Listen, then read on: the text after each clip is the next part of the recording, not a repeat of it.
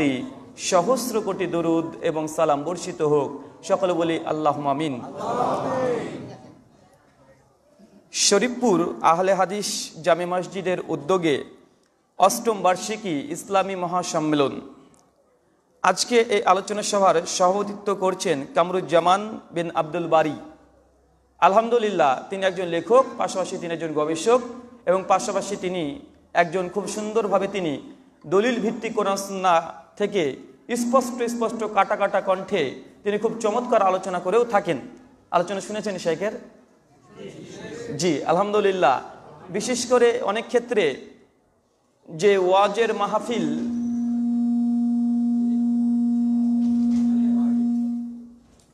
মাহফিল আর ইলমি তাহকিকি আলোচনা দুটোর মধ্যে পার্থক্য আছে।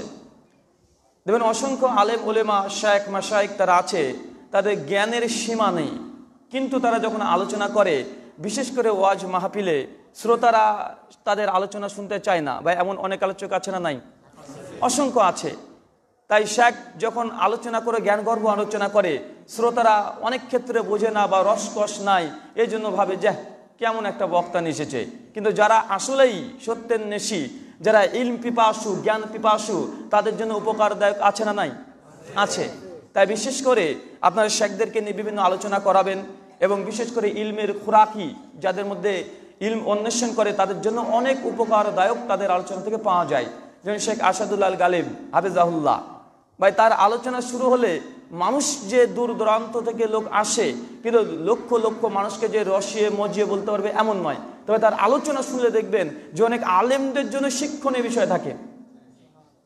আলহামদুলিল্লাহ। তাই আল্লাহ সুবহানাহু ওয়া তাআলা এইসব আলেম, অ্যাকচুয়াল যারা আলেম, তাদেরকে তুমি কবুল করো, বলি আমিন। আরও আলোচনা করেছেন অনেকজন আছেন। আমির হোসেন বিন আব্দুল সামাদ শাইখ আছেন, শেখ নুরুল আমিন, মোহাম্মদ জবান আলী, তাছাড়া অনেকজন আজকে এই আলোচনা সভার জন্য যারা শ্রম, অর্থ, টাকা পয়সা এবং পাশাপাশি বিভিন্ন কলা কৌশলী যারা আছেন, আল্লাহ সুবহানাহু ওয়া তাআলা সকলকে কবুল করো, সকলে বলি আমিন। মহান সত্তা আল্লাহ সুবহানাহু ওয়া তাআলার কাছে দোয়া, এই প্রার্থনা, আল্লাহ সুবহানাহু ওয়া তাআলা আমরা মানুষ জাতি, আমরা টুটি বিচ্ছুটি ছোট ছোট গোনা আমরা করে থাকি, আজকে এই প্রোগ্রামের ওসিলাতে তুমি আমাদের পেছনের ছোট ছোট গোনাগুলোকে ক্ষমা করে দাও, সকলে বলি আমিন। মহান সত্তা আল্লাহ সুবহানাহু ওয়া তাআলার কাছে দোয়া, এই প্রার্থনা, আল্লাহ সুবহানাহু ওয়া তাআলা গোটা বিশ্ব জগতে মুসলিম জাতি আজকে নির্যাতিত, নিষ্পেষিত, আল্লাহ সুবহানাহু ওয়া তাআলা এই আলোচনা সভার ওসিলাতেই মুসলিম জাতিকে একটা গায়বী শক্তির মাধ্যমে সাহায্য করো, সকলে বলি আমিন। মহান সত্তা আল্লাহ সুবহানাহু ওয়া তাআলার কাছে দোয়া, এই প্রার্থনা, আমাদের মুসলিম ভাইদের মধ্যে অনেকে শিরিক এবং বিদআতের মধ্যে নিমজ্জিত আছে, আল্লাহ সুবহানাহু ওয়া তাআলা আজকের এই প্রোগ্রামটা তাদের জন্য হেদায়েতের জন্য যথেষ্ট করে দাও, সকলে বলি আমিন। যাই হোক, আজকে মাগরিবের পর থেকেই অনেক শায়েখ মাশায়েখ তারা পবিত্র কোরআন এবং সহিহ সুন্নাহর আলোকেই আলোকপাত কিছু করেছে। অবশেষে আপনাদের সামনেও আজকে একটি বিষয়, নির্দিষ্ট বিষয় উপরে আলোচনা করব। লম্বা সময় ধরে আলোচনা করব না, সংক্ষিপ্ত আলোচনা করব। কেননা এটা ওয়াজের মাহফিল নয়, বড় স্টেজ হয়েছে এমনটা নয়, শুধু কিছু ইলমি আলোচনা, কিছু উসুল নিয়ে আমরা আজকে আলোচনা করব, যাতে আজকে যতজন শ্রোতারা আছেন এরা যেন বিশেষ করে ফিল্ডে কাজ করতে পারেন। কাউকে দাওয়াত দিতে হবে কিভাবে তাকে বোঝাবেন, এই বিষয়গুলো আপনাদের কাছে আজকে ক্লাসের মতো নেব। কথা বুঝতে পারছেন? মানে আজকে আলোচনা হবে ধরেন এটা কর্মী সম্মেলনের মতো। যারা এসেছেন আপনার সকলে দাওয়াতি ফিল্ডে আলহামদুলিল্লাহ আছেন। আপনি দাওয়াত দিতে গিয়েছেন, যদি প্রথম দিন এই কথা বলেন যে আপনি বেদাত করছেন, আপনি ফরজ নামাজ শেষে মুনাজাত করছেন, আপনি জাহান্নামে যাবেন। কেন? কুল্লু বিদাতুন দালালা, হাদিস আছে যে আল্লাহ সুবহানাহু প্রত্যেকটা বিদাতি হচ্ছে গোমরাহি, তো আপনি গোমরা। ভাই এইভাবে যদি দাওয়াতি কাজ করেন, ভাই দাওয়াতি কাজে কোনো ফল হবে না। দেখেন আমাদের বিরুদ্ধে যারা আছে, যারা আহলুল হাদিস, মানহাজে আহলুল হাদিসের উপরে দিন রাত 24 ঘন্টা তারা নানা রকমের তির্যক ভাষা দিয়ে তারা আলোচনা করছে। আহল হাদিস কি ইংরেজের দালাল, খ্রিস্টানদের দালাল, এরা বাইরে থেকে টাকা পায়, কত রকমের তাদের প্রোগ্রাম বন্ধ করে দেওয়া, মসজিদ থেকে বের করে দেওয়া, ভাই নানা রকম তারা কর্মের সঙ্গে আবদ্ধ আছে না? নাই, আছে। তারপরে বলুন তো ভাই, যে তারা কজন আহলুল হাদিসকে তাদের মানহাজে বা তাদের মাযহাবে নিয়ে যেতে পেরেছে? কজনকে? কেন? দাওয়াত দিচ্ছে তারা এমন ভাবে, কিন্তু এই দাওয়াতি কাজ আল্লাহ কবুল করছে না। কেন? কর্কশ কণ্ঠী এবং অপবাদ দিয়ে কখনো দাওয়াতি কাজ কেউ সফল হতে পারে না। তাই দাওয়াতের জন্য আমাদেরকে অনেক কিছু কৌশল অবলম্বন করা উচিত। আম্মা জান আয়েশা রাদিয়াল্লাহু তাআলা আনহা তিনি বলছেন যে আল্লাহ সুবহানাহু ওয়া তাআলা প্রথম দিন কোরআনে যদি অবতীর্ণ করে দিত মদ হারাম, তাহলে অসংখ্য সাহাবী তারাই ইমান আনতো না। কেন? কারণ মদের সঙ্গে তারা এমন অতপ্রতভাবে জড়িত, প্রথম দিন মদ হারাম মানে তাদের জন্য খুবই কষ্টকর, তারা মানতে চাইতো না। তার জন্য কোরআনে ধাপে ধাপে ধাপে ধাপে মদকে হারাম করা হয়েছে কি হয় নাই? হয়েছে। এমন অসংখ্য ঘটনা আছে, আল্লাহ যদি চাইতেন প্রথম দিনই একদম 30 পারা কোরআন অবতীর্ণ করতে পারতেন, যে বলতো তোমরা মানতে শুরু করো। এটা কঠিন হতো। তার জন্য কোরআনকে দিনে দিনে ক্ষণে ক্ষণে দু চারটে আয়াত করে দীর্ঘ 22 বছর 5 মাস 23 বছর ধরে আল্লাহ সুবহানাহু ওয়া তাআলা পবিত্র কোরআনকে অবতীর্ণ করেছেন। কেন? এটা একটা হিকমা। তাই একদিনেই একজন বেদাতীকে যে আপনি সুন্নতি বানিয়ে দিবেন, একদিনেই একজন শিরককারী তাকে যে আপনি প্রকৃত তাওহীদবাদী বানিয়ে দিবেন, এটা সম্ভব নয়। আল্লাহ সুবহানাহু ওয়া তাআলা নিজেই যে মক্কার মুশরিকদেরকে, যারা শিরক বিদআতের সঙ্গে নিমজ্জিত ছিল, যারা নবী ইব্রাহিমের দ্বীনকে বিকৃত করেছিল, নবী ইব্রাহিমের দ্বীনের মধ্যে অনেক বিদআত, অনেক নতুন কুসংস্কার এবং শিরকের মধ্যে নিমজ্জিত হয়েছিল, ওই সব ব্যক্তিদেরকে ইসলাহ করার জন্য আল্লাহ পাক্কা 23 বছর সময় নিয়েছে। কথা বুঝতে পারছেন? তো আমরা একদিনে একজন বেদাতীকে পাক্কা সুন্নতি বানিয়ে দেব, এটা সম্ভব নয়। আমাদেরকে চেষ্টা করতে হবে ধীরে ধীরে ক্ষণে ক্ষণে ধীরে ধীরে ক্ষণে ক্ষণে আমাদেরকে জানাতে হবে, তাদের কাছে সত্যটাকে বোঝাতে হবে। তার যদি গালি দেয় আপনি দুদিন থেমে যান, সরাসরি যাওয়ার দরকার নাই, দুদিন পরে আবার দাওয়াত দেন। আল্লাহ রাসূল মুহাম্মদ সাল্লাল্লাহু আলাইহি সাল্লাম তার চাচা নাম কি ছিল ভাই? আবু তালেব। সহিহ বুখারী খুলবেন কিতাবুজ জানাইজ হাদিস নম্বর 1360 এবং সহিহ মুসলিম কিতাবুল ঈমান শাফাতুন নবী হাদিস নাম্বার 298 এবং 99 স্পষ্ট হাদিস আছে যে আবু তালিবকে বিশ্বনবী মৃত্যু পর্যন্ত দাওয়াত দিয়েছেন। যখন তিনি কালেমার দাওয়াত বিশ্বনবী পেয়েছেন, নবুয়ত পেয়েছেন, তখন থেকে মৃত্যুর সঙ্গে একদম শুয়ে আছে, শায়িত আছে, ওই পর্যায় পর্যন্ত তার চাচাকে খুব সুন্দরভাবে দাওয়াত দিয়েছে কি দেয় নাই? দিয়েছে। একইভাবে আল্লাহ সুবহানাহু ওয়া তাআলা মূসা আলাইহিস সালামকে যখন দাওয়াতের জন্য প্রশিক্ষণ দেওয়ার জন্য বিশেষ করে ফেরাউনের কাছে পাঠাচ্ছেন, সূরা তাহা খুলবে সোনা 20 আয়াত নম্বর 40 থেকে 40 পর্যন্ত আল্লাহ অসংখ্যভাবে মূসাকে বলছে যে ফেরাউন এতই সীমা লঙ্ঘন করেছে বা তার মতো বদ মানুষ পৃথিবীতে আর নাই। তারপর আল্লাহ বলছে যাও, ওকে তুমি খুব ভালো ভাষায়, নরম ভাষায় তাকে দাওয়াত দাও। দেখেন এত একজন বদ মানুষ, তারপর আল্লাহ ফেরাউনের কাছে গিয়েও বলছে কণ্ঠটা যেন নরম হয়, কেন এটা দাওয়াতে একটা ফল পাওয়া যাবে। বিশ্বনবী প্রসঙ্গে আল্লাহ বলেছেন বিশ্বনবী এমনি নরম প্রকৃতির, তারপরে বিশ্বনবীকে আল্লাহ পবিত্র সূরা ইমরান আয়াত নম্বর 59 বলছে তোমাকে যে কর্কশ কণ্ঠী করি নাই। কেন? তুমি যদি কর্কশ কণ্ঠী বা কর্কশ ভাষায় যদি দাওয়াত দিতে, তাহলে তোমার আশেপাশে যত মানুষ আছে সব চলে যেত। চিন্তা করে দেখেন যে বিশ্ব নবীকে আল্লাহ সুবহানাহু ওয়া তাআলা নিজেও প্রশিক্ষণ দিচ্ছে, তাকে সেইভাবে তৈরি করেছে যে সে যদি কর্কশ কণ্ঠী হতো, প্রথম দিনে যদি বলতো যে এটা করতে হবে না সেটা করতে হবে না, অবশ্যই তা দূরে চলে যেত। তাই আমাদেরকে দাওয়াতি কাজ করতে হবে। আপনি হক পেয়েছেন তার মানে এই নয় যে আপনাকে অন্য মানুষকে একদিনে সব দিয়ে দিতে হবে। কাঁকড়ার স্বভাব কি জানেন? কাঁকড়া যখন দেখবেন একজন যদি নিচে পড়ে যায়, তো উপরে যতজন আছে সবগুলোকে ধরবে আগে, মানে যদি পড়ি সবগুলোকে নিয়ে পড়বো, মানে পা শুধু চেপে ধরে। তো আপনি মনে করছেন আপনি হক পেয়েছেন মানে একদিনের সবাইকে হক জানিয়ে দিবেন, ভাই এরকম সকলকে আল্লাহ যে হেদায়েত দিবে এমনটিও নয়। বরং আমাদেরকে প্রচেষ্টা চালিয়ে যেতে হবে। মহান সত্তা আল্লাহ সুবহানাহু ওয়া তাআলা আমাদের প্রচেষ্টাকে কবুল করো, সকলে বলি আমিন। আজকে যে বিষয়ে আলোচনা করব, আমাদের মুসলিম সমাজে দুটো ব্যাধি আছে, এক শিরিক আর একটা হচ্ছে বেদাত। আছে না নাই? আছে। আর ইসলামে যারা মুসলিম আমরা আছি, মুসলিমরা এই দুটো জিনিসকে ইবাদত হিসাবে তারা পালন করে।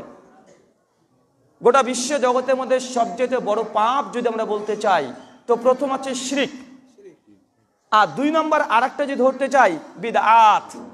কিন্তু এই দুটো গুনাহকেই, দুটো কাবিরা গুনাহকেই ভাই মানুষ ইবাদত হিসাবে আমল করে কি করে না? করে। এবং তারা এটা এত নিষ্ঠার সঙ্গে আমল বা ইবাদত করে, বা সুন্নতি ইবাদতগুলো, ফরজ ইবাদতগুলো অত সুন্দরভাবে করে না। তাই আমাদেরকে তাদের মনে পরিবর্তন করার জন্য আগে ইসলাম সম্পর্কে তাদেরকে বোঝাতে হবে। আমি আজকে একটা অংশ নিয়ে আলোচনা করব, সে বিষয় হচ্ছে বিদআত।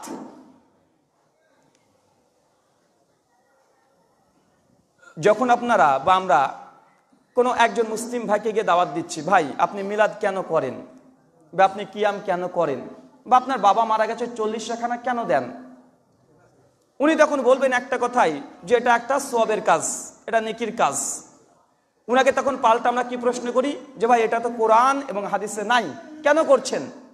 একটু আলেম শ্রেণী মানুষ হলে তারা পাল্টা উত্তর দেয়, আমরা জানি এটা কোরআন হাদিসে নাই। আবার আমাদের প্রশ্ন, তাহলে কেন করেন? এটা তো বিদআত। তখন ওদের আবার পাল্টা উত্তর আসে, ভাই আমরা জানি এটা বিদআত, তবে সব বিদআত খারাপ নয়। বিদআত হচ্ছে দুই ধরনের, একটা বিদআতে হাসানা, একটা বিদআতে সাইয়্যা। এতদূর পর্যন্ত ঠিক আছে কি নাই ভাই? তারা কিন্তু বিদআতকে স্বীকার করে, ভাই করে কি করে না? করে। কিন্তু তাদের বিদআতি আমলকে প্রতিষ্ঠিত করার জন্য বিদআতকে দুই ভাগে ভাগ করেছে, একটা বিদআতে হাসানা, একটা বিদআতে সাইয়্যা। বিদআতে হাসানা মানে কি? উত্তম বিদআত, ভালো বিদআত, যেগুলো করলে নেকি আছে, না করলে গুনাহ নাই, এটা তাদের মত। আর বিদআতে সাইয়্যা কি? এটা খারাপ বিদআত, করলে গুনাহ আছে, কোনো উপকার নাই। তাই আমাদের সঙ্গে তাদের ইখতিলাফ কোথায় বলেন তো ভাই? বিদআত নিয়ে না বিদআতে হাসানা নিয়ে? বিদআতে হাসানা নিয়ে। কারণ বিদআতে সাইয়্যা তারা যেটা বলছে ওটাকে তারা নিন্দনীয়, খারাপ, জাহান্নামের কাজই মনে করে। তাহলে বোঝা গেল বিদআত নিয়ে তাদের সঙ্গে আমাদের কোনো ইখতিলাফ নাই। আমাদের সঙ্গে ইখতিলাফ তাদের সঙ্গে যেটা আছে যে বিদআতে হাসানা। এখন আমাদেরকে তাদের কাছে বোঝাতে হবে খুব সুন্দরভাবে যে ভাই আপনি যে বিদআতে হাসানা, দিন ইসলামের মধ্যে, শরীয়তের মধ্যে আপনি নতুন করে প্রবেশ করেছেন, আসলে এটা অনুমোদিত নয়।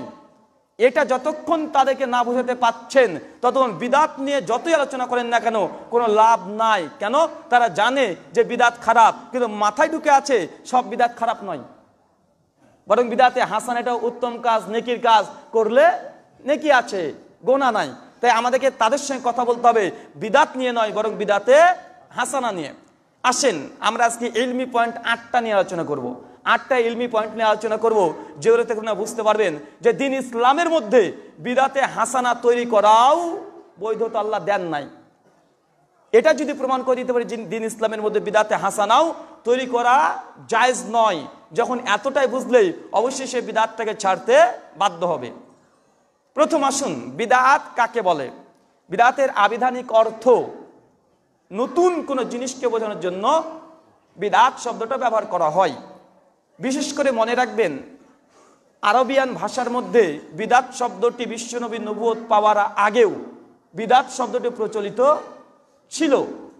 কিন্তু বিশ্বনবী যখন নবুয়ত পেলেন তখন এই বিদআত, তার আগে মানুষ বুঝতো বিদআত মানে নতুন কোনো কিছু সৃষ্টি করাকে, নতুন কিছু উদ্ভাবন করাকে বিদআত তারা মনে করত। কিন্তু বিশ্বনবী যখন ইসলামের যে পায়গাম নিয়ে আসলেন তখন বিদআতের সংজ্ঞার পরিবর্তন করে দিলেন। তখন বিদআতের সংজ্ঞার অর্থ হচ্ছে এটা, দিন ইসলামের মধ্যে এমন কোনো আমল এবং এমন কোনো ইবাদত বা আমল অথবা এমন কোনো আকীদা, কথা বুঝতে হবে। আমরা কিন্তু সবসময় আলোচনা করি বিদআত মানে শুধু আমল, ভাই বিদআতের সঙ্গে আমাদের শুধু আমল নয়, এমন কোনো আমল এবং আকীদা যেটা কোরআনে নেই, হাদিসে নেই, কুরুনে সালাসা মানে 3টে প্রজন্মতে ছিল না এবং মুসলিম উম্মার ইজমা দ্বারা প্রমাণিত নয়, এমন কোনো আমল এবং আকীদা নতুন যদি সৃষ্টি করা হয় এটাকে বলা হয় বিদআত। এই বিদআতের সংজ্ঞা যদি আমরা ভালোভাবে বুঝতে পারি আমাদের সমস্ত সংশয়ের অধিকাংশ নিরসন হয়ে যাবে। কি এমন কোনো আমল এবং আকীদা যেটা কোরআনে নেই, হাদিসে নেই এবং 3টে প্রজন্মতে নেই, মানে সাহাবী তাবিরা করে নাই এবং মুসলিম উম্মার ইজমা দ্বারা প্রমাণিত নয়, এটাকে বলা হয় বিদআত। বিদআতের আবিধানিক অর্থ আল্লাহ সুবহানাহু কোরআনে কারিমে অসংখ্যবার ব্যবহার করা হয়েছে। তাহলে পবিত্র কোরআন সূরা বাকারা সূরা 2 আয়াত নম্বর 117, সূরা আনাম সূরা 6 আয়াত নম্বর 101 আল্লাহ সুবহানাহু বলছে বাদিউস সামাওয়াতি ওয়াল আরদ। আল্লাহ সুবহানাহু ওয়া তাআলা বলছেন নিজেকে, আল্লাহ নিজের জন্য এই বাদি মানে বিদআত শব্দ ব্যবহার করেছে, যে আমি হচ্ছে সর্বপ্রথম এই আসমান আর জমিনের সৃষ্টিকর্তা। বা আল্লাহ নিজের জন্য এই বিদআত শব্দ ব্যবহার করেছে, করে নাই? বাদি। আল্লাহ 99টা নামের মধ্যে একটা নাম হচ্ছে আল বাদি, মানে তিনি প্রথম সৃষ্টিকর্তা। এই আসমান জমিন তিনি সৃষ্টি করেছেন। বা আল্লাহ ব্যতীত কেউ কি আসমান জমিন সৃষ্টি করেছে? উত্তর না। তার জন্য আল্লাহ সুবহানাহু ওয়া তাআলা নিজের জন্যই নিজের একটা বৈশিষ্ট্যগত নাম, সিফাতি নাম আল বাদি। ঠিক একইভাবে বিশ্ব নবীর জন্য আল্লাহ সুবহানাহু ওয়া তাআলা এই বিদআত শব্দটা ব্যবহার করেছেন। কোথায়? সূরা আহকাফ 46 আয়াত নম্বর 9 আল্লাহ সুবহানাহু বিশ্ব নবীকে বলছেন কুনমা কুনতু বিদআম মিনার রাসূল, হে রাসূল আপনি তাকে জানিয়ে দেন যে আমি কোনো নতুন রাসূল নই, বরং আমার পূর্বেও অসংখ্য নবী রাসূল এসেছে। বা বিশ্ব নবীর প্রতি মানে পূর্বে আগে অনেক নবী রাসূল এসেছে কি আসে নাই? এসেছে। অনেক নবী রাসূল তারা পায়গাম নিয়ে এসেছে, তারা মেসেজ বার্তা ওহী নিয়ে এসেছে। এই জন্য বিশ্ব নবীকে আল্লাহ বলছে আপনি তাদেরকে জানিয়ে দেন যে আমি নতুন কেউ না, আরে আমার পূর্বেও অসংখ্য নবী এসেছে, তোমরা কেন আমাকে অস্বীকার করো? তো যে আল্লাহ নিজের জন্য যেমন বাদী শব্দ ব্যবহার করেছে, বিশ্ব নবীর জন্য বিদা শব্দ ব্যবহার করেছে। তার মানে কোরআনে বিদাত শব্দ যে অর্থ ব্যবহার করা হয়েছে এটা কোনো কিছু সৃষ্টি করাকে নমুনাবিহীন তাকে বলা হয় বিদাত। আসেন আমরা আলোচনা করে দেখি যে প্রথমে বিদাতের সংজ্ঞা, আমরা লুগাতাল মানা এবং পাশে শরী অর্থে কি অর্থে বিদাত ব্যবহার করা হয় আমরা দুটো শিখতে পারলাম। বুঝতে পেরেছি কি ভাই দুটো জিনিস? এখন 3 নম্বর পয়েন্ট আমরা যেটা আলোচনা করব যে আমাদের সমাজে প্রচলিত 4টে মাযহাব আছে, আছে না নাই? এই 4টে মাযহাবে বিদাতে হাসানার ব্যাপারে কি বলেছে? আমার জানা মতে, আমার ইলম মতে যে বিদাতে হাসানা এবং বিদাতে সাইয়্যা এটা প্রথম ভাগ করে ইমাম শাফিঈ রাহিমাহুল্লাহ। কে ভাই? ইমাম শাফিঈ রাহিমাহুল্লাহ, তিনি প্রথম ভাগ করে বিদাতে হাসানা এবং বিদাতে সাইয়্যা। এছাড়া এই 3 ইমাম, ইমাম আবু হানিফা রাহিমাহুল্লাহ, ইমাম মালিক, ইমাম আহমদ ইবনে হাম্বল রাহিমাহুল্লাহ, এই 3 ইমাম তারা কুল্লু বিদাতিন দলালা, মানে প্রত্যেক বিদাতকে তারা গোমরাই বলেছে, তারা বিদাতে হাসানা সাইয়্যা ভাগ করার পক্ষে নাই। কথা বুঝতে পারছেন? তার মানে বোঝা গেল প্রথম যে ইমাম বিদাতকে 2 ভাগে ভাগ করে তার নাম কি? ইমাম শাফিঈ। কিন্তু আমাদের সমাজে কারা আছে? হানাফি মাযহাব আছে না শাফি মাযহাব আছে? হানাফি মাযহাব আছে। কিন্তু তারপরেও তারা বিদাতকে ভাগ করছে কি করছে না? করছে। তার মানে বোঝা গেল এই মাসালায় বিদাতে হাসানা বিদাতে সাইয়্যা এই মাসালাতে আমাদের ভাইরা প্রচলিত যারা হানাফি দাবি করছে তারা ইমাম আবু হানিফা রাহিমাহুল্লাহর ফতোয়াকে তারা মানে না। তারা এই মাসালায় ইমাম আবু হানিফা রাহিমাহুল্লাহকে মানছে না।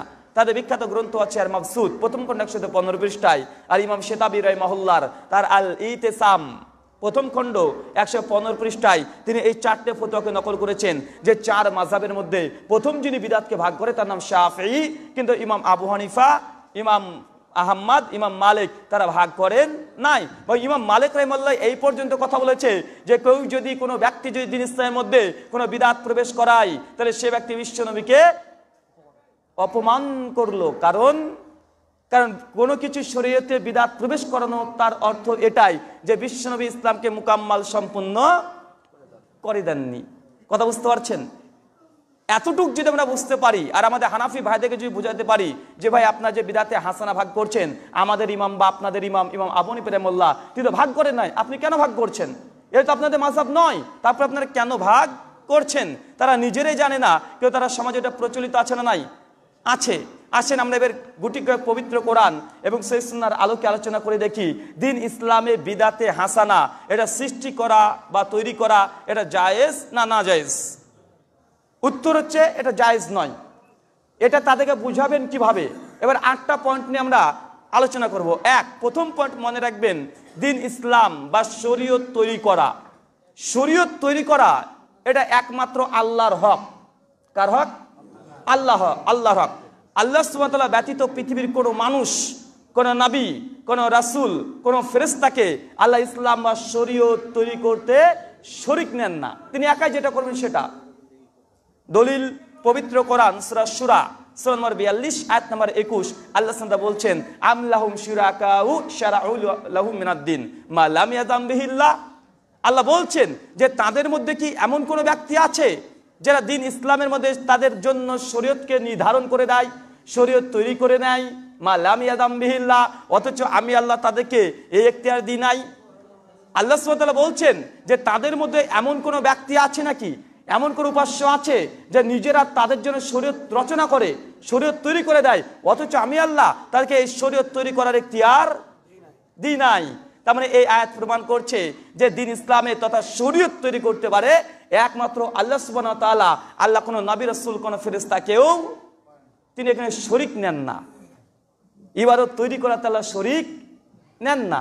তো ভাই বলুন তো, কোনো এখন আলেম, কোন পীর কোন মাশায়েখ একটা ইবাদত তৈরি করছে, তৈরি করার পরে বলছে এটা বিদাতে হাসানা বলে চালিয়ে দিচ্ছে, ভাই এই ইবাদত বা শরীয়ত তৈরি করছে, এটাকে তাকে ইখতিয়ার দেওয়া হয়েছে না। কোরআনের একটা আয়াতে খতম হয়ে যায় যে শরীয়ত তৈরি করা আল্লাহ কাউকে ইখতিয়ার দেয় নাই। 2 নম্বর উসুল আমরা বুঝলাম যে শরীয়ত তৈরি করে এটা আল্লাহর কাজ।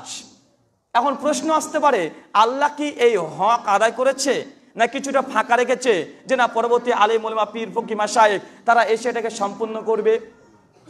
উত্তর যে না, আল্লাহ সম্পূর্ণ করেছেন। দিন ইসলাম শরীয়ত তৈরি করা আল্লাহর কাজ, আর আল্লাহ এই হক আদায় করেছেন। দলিল পবিত্র কোরআন সূরা মাইদা সূরা 5 আয়াত নাম্বার 3, আল ইয়াউমা আকমালতু লাকুম দীনাকুম। আল্লাহ বলছেন যে দিন ইসলামকে আমি মুকাম্মাল পরিপূর্ণ করে দিয়েছি। শরীয়ত তৈরি করা আল্লাহর কাজ, আর আল্লাহ এই হক আদায় করেছে কি করে নাই? করেছে। আল্লাহ ফাঁকা কিছু রাখে নাই। এখন দিন ইসলাম যদি মুকাম্মাল পরিপূর্ণ হয়েই থাকে তো ভাই বিদাতে হাসানা বলে নতুন কোন ইবাদত শরীয়তে প্রবেশ করানো জায়েজ থাকতে পারে? জি না। সহিহ বুখারী খুলবেন, কিতাবুল মানাকিব, হাদিস নাম্বার 3535, বিশ্বনবী মুহাম্মদ সাল্লাল্লাহু আলাইহি সাল্লাম এখন একটা মসজিদ দেখাচ্ছে, দেখানোর পরে সাহাবী দেখে বলছে যে মসজিদে তোমরা দেখো। সকল সাহাবী দেখেছে। আল্লাহ রাসূলকে একজন সাহাবী বলছে আলহামদুলিল্লাহ মসজিদটা অনেক চমৎকার, তবে আল্লাহ রাসূল ওই যে জায়গায় দেখছেন ওখানে ফাঁকা জায়গা আছে, একটা ইট কম আছে, ওই ইটটা যদি সম্পূর্ণ হয়ে যেত আলহামদুলিল্লাহ মসজিদটা কমপ্লিট হয়ে যেত। বিশ্বনবীর সঙ্গে সঙ্গে তখন বলছে আনা লাবিনাতুন, আমি হচ্ছে সেই ইট। আল্লাহ রাসূল বলছেন আমি হচ্ছে সেই ইট, ওয়ানা খাতামান নবিয়িন, আর আমি হচ্ছে সর্বশেষ নবী। তাহলে বিশ্বনবী বলে দিলেন যে দিন ইসলামকে একটা কিসের সঙ্গে তুলনা করলেন? একটা ঘর বা একটা বিল্ডিং বা একটা মসজিদের সঙ্গে। একটা নবী এসে তারা একটা মসজিদ নির্মাণ করার জন্য তারা এসেছিলেন, সমস্ত গোটা ঘর কমপ্লিট হয়ে গেছে, একটা ইট ফাঁকা ছিল। সাহাবীরা ওটা আপত্তি জানিয়েছে আল্লাহ রাসূল এই ঘরটা বা মসজিদটা সম্পূর্ণ রেডি, তবে একটা জায়গা ফাঁকা আছে। আল্লাহ বলছেন আমি হচ্ছেন সেই ইট, এই ঘরটাকে তৈরি করার জন্য আল্লাহ আমাকে পাঠিয়েছেন। তো বিশ্বনবী ঘরটাকে একদম কমপ্লিট করে দিয়েছে। ধরুন আপনাদের এলাকাতে একটা সুন্দর মসজিদ, এই যে সুন্দর একটা মসজিদ, এখন আমি যদি একটা ইন্ডিয়া থেকে খুব দামি টাইলস নিয়ে আসি বা একটা স্বর্ণের টাইলস নিয়ে এসেছি, অনেক ভালো অনেক চমৎকার, এবার আপনাকে যদি বলি ভাই আপনাদের এখানে তো সব টাইলস লাগিয়েছেন তো এগুলো কমা, মাত্র 60 টাকা দাম, আমার এটার দাম 6000 টাকা, একটু লাগান তো, বা লাগাতে পারবেন? আর বলেন পারবেন? কেন পারবেন না? কারণ এই মসজিদটার কাজ কমপ্লিট হয়ে গেছে। আপনি নতুন করে এইখানে আর নতুনভাবে টাইলস দিতে পারবেন না, যতই দামি হোক। তো একটা ঘর যখন কমপ্লিট হয়ে যায়, নতুন যখন কোন টাইলস দেওয়া যায় না, দিতে পারবেন একটাই শর্ত। শর্ত কি? আপনাকে আগে একটা টাইলসকে লাথি মেরে ভেঙে গুড়িয়ে দিতে হবে, তারপরে নতুন একটা টাইলস লাগাতে পারবেন। তো ভাই দিন ইসলাম মুকাম্মাল, নতুন কোন ইবাদত বিদাতে হাসানা আর প্রবেশ করা সম্ভব নয়। পারবেন তখন যখন আপনি একটা সুন্নাতকে, কারণ ইসলাম তো সুন্নাত দিয়ে জড়ানো, এই সুন্নাতকে আগে সরিয়ে দিতে হবে, তারপর একটা বিদাত প্রবেশ করাতে হবে। দেখেন যেখানে যেখানে বিদাত ঢুকেছে, দেখবেন একটা সুন্নাত আগে উঠেছে, আছে না নাই? দেখেন ফরজ নামাজের শেষে ভাবুন তো জিকির আজকার আছে না নাই? 38টা দোয়া জিকির প্রমাণিত, কিন্তু যেই দিন থেকে সম্মিলিত মোনাজাত শুরু হয়েছে একটা মুসল্লি নাই যারা সম্মিলিত মোনাজাত করে তারা এর 5টা জিকির বলতে পারবে, 5টা দোয়া বলতে পারবে, ইমাম সাহেবই জানে না। আছে না ভাই এরকম? তো যেখানেই একটা বিদাত প্রবেশ করবে সেখান থেকে বিশ্বনবীর একটা সুন্নাত 100% উঠে যাবে। তারাবি 20 টাকা ঝড়ের গতিতে পড়ছে, কিন্তু বিশ্বনবীর সুন্নাত ওখান থেকে উঠে গেছে। কোনটা? যে তারাবি আরাম করে পড়তে হবে, ধীরে ধীরে পড়তে হবে, লম্বা কিয়াম করতে হবে, লম্বা কিরাত করতে হবে। ভাই আর আছে? নাই। তো আপনি ভালো করে একটু বিশ্লেষণ করে দেখেন, যেখানে বিদাত প্রবেশ করেছে আগে সেখান থেকে একটা সুন্নাত উঠে গেছে, নচেত বিদাত প্রবেশ করতে পারবে না। কারণ ইসলাম হচ্ছে মুকাম্মাল পরিপূর্ণ, এবারে নতুন করে কিছু জয়েন করতে পারবেন না। দুটো উসুল মনে রাখবেন, এক, দিন ইসলাম এটা শরীয়ত নির্ধারণ করতে পারে একমাত্র আল্লাহ সুবহানাহু ওয়া তাআলা, আল্লাহ কাউকে শরীক নেন না। 2, আল্লাহ এই হকটাকে আদায় করেছে, কোনো ফাঁকা রাখেন নাই। আল ইয়াউমা আকমালতু লাকুম দীনাকুম ওয়া আতমামতু আলাইকুম নি'মাতি। আল্লাহ সুবহানাহু বলছেন যে দিন ইসলামকে শুধু মুকাম্মাল করি নাই, বরং যাবতীয় নিয়ামত যা আছে, যত সুন্দর সুন্দর জিনিস আছে আল্লাহ দিন ইসলামের মধ্যে দিয়েই পূর্ণ করে দিয়েছেন। ভাই হাসানা মানে কি? উত্তম, ভালো। আল্লাহ বলছে যে আমি যত ভালো ভালো জিনিস দরকার সম্পূর্ণ দিয়ে দিন ইসলামকে মুকাম্মাল করেছি। আল্লাহ বলছে যত ভালো আছে সব দিন ইসলামে দিয়ে দিয়েছি। তবে হাসানা প্রবেশ করার জায়গা আছে? আল্লাহ বলে দিচ্ছেন আমি যত হাসানা আছে, যত নিয়ামত আছে, আল্লাহ সব দিয়ে দিন ইসলামকে আল্লাহ নিজেই স্বয়ং সম্পূর্ণ করে দিয়েছে। এমনি হাসান আবার আসলো কোথা থেকে? 3 নম্বর, রসুল। নবী এবং রাসূলের কাজ কি? দিন তৈরি করা না দিন প্রচার করা? দিন প্রচার করা। ভাই রাসূল মানে কি? বার্তা বাহক। বার্তাকার রাসূলের না আল্লাহর?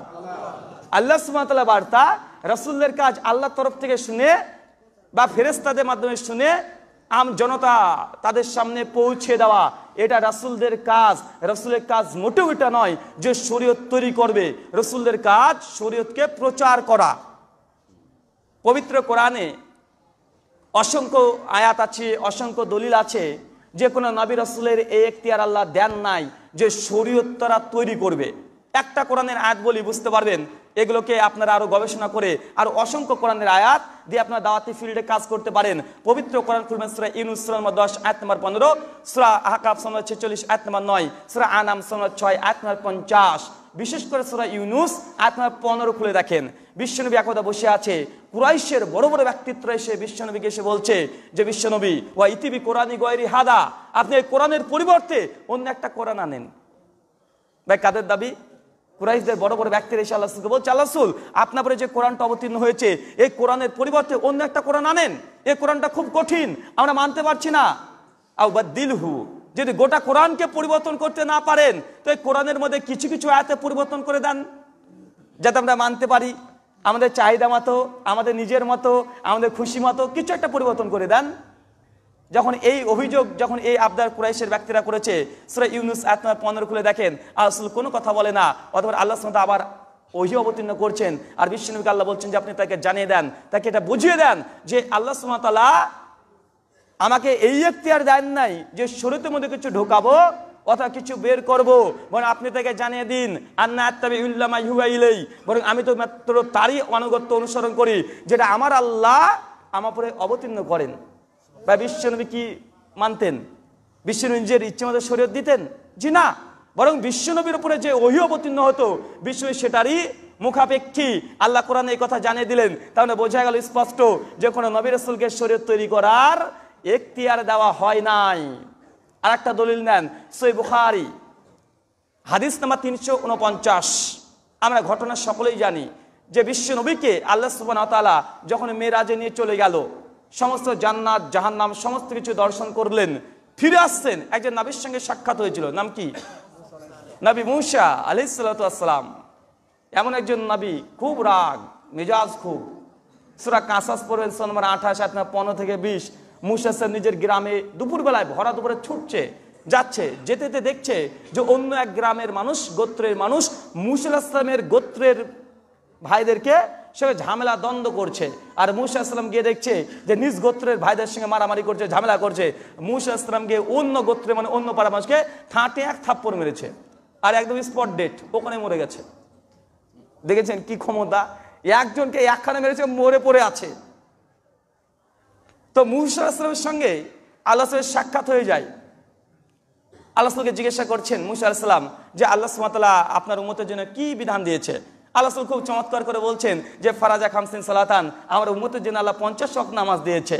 আর যেই শুনেছে যে উম্মতের জন্য 50 ওয়াক্ত নামাজ, সঙ্গে সঙ্গে মূসা বলছেন ফাইরজে ইলা রাব্বিক, যান ঘুরে যান আপনার আল্লাহর কাছে, আপনার রবের কাছে। কেন? আপনার উম্মত 50 ওয়াক্ত নামাজ আদায় করতে পারবে না। এই ঘটনা থেকে নাহলে 20টা মাসালা বের হবে। আমি শুধুমাত্র কয়েকটা আপনাদেরকে শোনাই যে এই ঘটনা, যে ফাইরজে ইলা রাব্বিক, যে আপনি ফিরে যান আপনার রবের কাছে। এবার আসেন কয়েকটা শিক্ষায় হাদিস থেকে নিই। প্রথম, ভাই মেরাজ বিশ্বনবীর হয়েছিল সশরীরে। কি বললাম? সশরীরে। জাহামিয়া যারা আছে তারা এটাকে অস্বীকার করে, তারা বলে শুধু স্বপ্ন যোগে হয়েছে, এটা সশরীরে হয় নাই। এই হাদিস প্রমাণ করে বিশ্বনবী মেরাজ সশরীরেও হয়েছে। 2 নম্বর, ঘটনা আসমানের। 3 নম্বর, সালাত ফরজ হয়েছে কোথায়? আসমানে, জমিনে নয়। ইসলামের যত বিধান ফরজ হয়েছে সব কোথায়? দুনিয়াতে, এই জমিনে। কিন্তু সালাত হচ্ছে এমন একটি ইবাদত, সালাতের তাগিদ দিতে গিয়ে আল্লাহ স্বয়ং বিশ্বনবীকে আসমানে নিয়ে চলে গেছেন, আর জিবরাইলকে দিয়ে সালাতের প্রশিক্ষণও দেওয়া হয়েছে। কথা বুঝতে পারছেন কি? এমনকি সালাতের ওয়াক্ত কোন ওয়াক্তে সালাত আদায় করবে এটাও জিবরাইল আলাইহিস সালাম এসে প্রশিক্ষণ দিয়েছে কি দেয় নাই? দিয়েছে। 3 নম্বর বিষয়, যখন মুসা আলাইহিস সালাম জিজ্ঞাসা করছেন আপনার উম্মতের জন্য কি ফরজ করা হয়েছে, বলছে 50 ওয়াক্ত নামাজ বা সালাত। মুসা আলাইহিস সালাম বলছে ফাইরজি ইলা রাব্বিক, আপনি ঘুরে যান আপনার রবের কাছে। তার মানে এই ঘটনা প্রমাণ করছে বিশ্বনবী আলেমুল গায়েব নন। কেন, কিভাবে? বা বিশ্বনবী যদি আলেমুল গায়েব বা ইলমে গায়েব হতেন, তাহলে প্রথমেই যখন আল্লাহ বিশ্বনবীকে বলেছিল যে তোমাকে 50 ওয়াক্ত নামাজ দেওয়া হলো তোমার উম্মতের জন্য, বিশ্বনবীটা নিয়ে চলে আসছে। আল্লাহ যদি গায়েবের খবর জানতেন তো আগে আল্লাহ বলতো আল্লাহ আমার উম্মত তো পারবে না, আপনি কমিয়ে দেন। বা বলতো কি বলতো না? বলতো। কিন্তু বিশ্বনবী বলেন নাই, নিয়ে চলে এসেছে। মুসা আলাইহিস সালাম এসে বলছে, তাহলে বোঝাল বিশ্বনবী তিনি আলেমুল গায়েব বা ইলমে গায়েব নন। 5 নম্বর পয়েন্ট, হাদিস থেকে প্রশ্ন আসতে পারে, তাহলে মনে হয় মুসা আলাইহিস সালাম আলেমুল গায়েব কেন? কারণ মুসা কিভাবে বুঝলেন যে উম্মত 50 পারবে না? ভাই মুসা আলাইহিস সালাম আলেমুল গায়েব নয়, বরং বিশ্ব নবী মুহাম্মদ সাল্লাল্লাহু আলাইহি সাল্লাম মের পূর্বে মুসা আলাইহিস সালাম দুনিয়াতে এসেছে কি আসে নাই? এসেছে। এই মানুষকে চড়িয়ে গেছেন, মানে বাস্তব অভিজ্ঞতা, এই দুনিয়ার বাস্তব অভিজ্ঞতা আসমানে লাগিয়েছেন। কথা বুঝতে পারছেন কি? তো বাস্তব অভিজ্ঞতা তো আর আলেমুল গায়েব নন। 8 নম্বর পয়েন্ট এখান থেকে, ভাই বলুন তো মুসা আলাইহিস সালামের মর্যাদা বেশি না আল্লাহর রাসূলের মর্যাদা বেশি? অবশ্যই বিশ্বনবীর মর্যাদা বেশি। তবে বলুন তো মুসা আলাইহিস সালাম আল্লাহর রাসূলকে পরামর্শ দিচ্ছে যান ঘুরে যান, তার মানে এই হাদিস প্রমাণ করে কখনো কখনো ছোটরাও বড়দেরকে পরামর্শ দিতে পারে। মানে মুরিদরাও পীরের ভুল ধরতে পারে, ছোটরা বড়দের ভুল ধরতে বা পরামর্শ দিতে পারে। বড়রা নাক ছিটকা দেবে, দুদিনকার ছেলে তুই কি জানিস, এটা বলা যাবে না। কেন মুসা আলাইহিস সালাম আল্লাহ রাসূলকে বারবার বলছে যান ঘুরে যান, আল্লাহ রাসূল আবার আসে আবার যান, আবার আসে আবার যান, কতবার বিশ্বনবীকে ফিরিয়েছে। তার মানে বোঝা গেল এটাই যে না, এখানে ছোটরাও কখনো কখনো বড়দেরকে পরামর্শ দিতে পারে। শেষ পয়েন্ট, মুসা আলাইহিস সালাম যে ফাইরজি ইলা রাব্বিক, ঘুরে যান ফিরে যান আপনার রবের কাছে, কমিয়ে নিয়ে আসেন। পয়েন্ট হচ্ছে এটাই ভাই, কোন নবী রাসূলকে আল্লাহ যদি শরীয়তের মধ্যে কিছু ঢোকাবে অথবা কিছু বের করবে এই এখতিয়ার যদি দিতেন, তাহলে মুসা আলাইহিস সালাম এত বড় একজন নবী, আল্লাহ রাসূল এত বড় একজন নবী, ঘটনা হচ্ছে আসমানে, তো বারবার আল্লাহর কাছে গিয়ে সালাতকে কমানোর কি দরকার ছিল? তারা দুজনই পরামর্শ করে 50কে 5 নিয়ে চলে আসতো দুনিয়াতে। কথা বুঝাতে পারিনি। যদি নবী রাসূলের আল্লাহ ইখতিয়ার দিত যে না তোমরা বেশি করতে পারো কমও করতে পারো, শরীয়ত রচনা করতে পারো, তাহলে আসমানে থেকে দুজন পরামর্শ করে আল্লাহ 50 দিয়েছে, ঠিক আছে উম্মত পারবে না আমরাই পাস করে দিই, জি না। তার মানে এই ঘটনা প্রমাণ করে কোন নবী রাসূলকে আল্লাহ ইখতিয়ার দেয় নাই যে শরীয়তের মধ্যে কিছু বের করবে অথবা কিছু কমাবে অথবা বাড়াবে। যদি হতো তা নিজেরা নিয়ে আসতো, আল্লাহর কাছে বারবার গিয়ে যেতে হতো না। এই ঘটনা প্রমাণ করে আপনাদের চরমনায় পীর সাহেবের ইল্লাল্লাহ জিকির বাতিল। কেন? আফজাল যিকরি লা ইলাহা ইল্লাল্লাহ, সূরা তিরমিজি 3663 নম্বর হাদিস। রাসূল বলে দিয়েছেন সবচেয়ে উত্তম জিকির কি? লা ইলাহা ইল্লাল্লাহ। আপনাদের পীর সাহেব কাটছাট করেছে, লা ইলাহা বাদ দিয়েছে, ইল্লাল্লাহকে রেখেছে। ভাই এই ঘটনা প্রমাণ করে কি করে না যে চরমনায় পীর সাহেবের 1 কোটি টাকা যে অফার দিয়েছে ওটা আমার হক। ভাই 1 কোটি চ্যালেঞ্জ দেয় নাই যে ইল্লাল্লাহ জিকির তিনি প্রমাণ করবেন। তো ভাই আল্লাহ রাসূল নিজে বলে দিয়েছেন সবচেয়ে উত্তম জিকির লা ইলাহা ইল্লাল্লাহ। তো আপনি যে এই ধর্মের মধ্যে আপনি জিকিরের মধ্যে কাটছাট করলেন, আরে নবী রাসূলকে তার লিখতে দেয়নি, আপনি পীর কিভাবে করলেন? ওয়া মা ইয়ানতিকু আনিল হাওয়া ইন হুয়া ইল্লা ওয়াহয়ুহা। যে আল্লাহ সুবহানাহু ওয়া তাআলা বিশ্ব নবী প্রসঙ্গে বলছেন যে তিনি নিজের তরফ থেকে কোনো কথা বলেন না, বরং যেটা তারপরে ওহী করা হয় তিনি মানুষকে সেটা প্রকাশ করে দেন।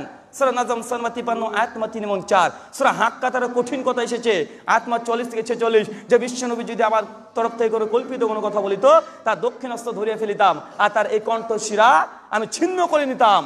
এখন নবী রাসূলুল্লাহ নিজের ইচ্ছে মতো কোনো শরীয়ত তৈরি করে নাই। ভাই বলুন তো পীর সাহেব বলেন আর একজন আলেম আর আল্লামা মাশায়েখ তারা কি শরীয়তের মধ্যে কোনো ইবাদত তৈরি করে প্রবেশ করে দেবে বিদাতে হাসানা সিল দিয়ে এরা জায়গা আছে? নবী রাসূলকে আর লিখতে দেয়নি।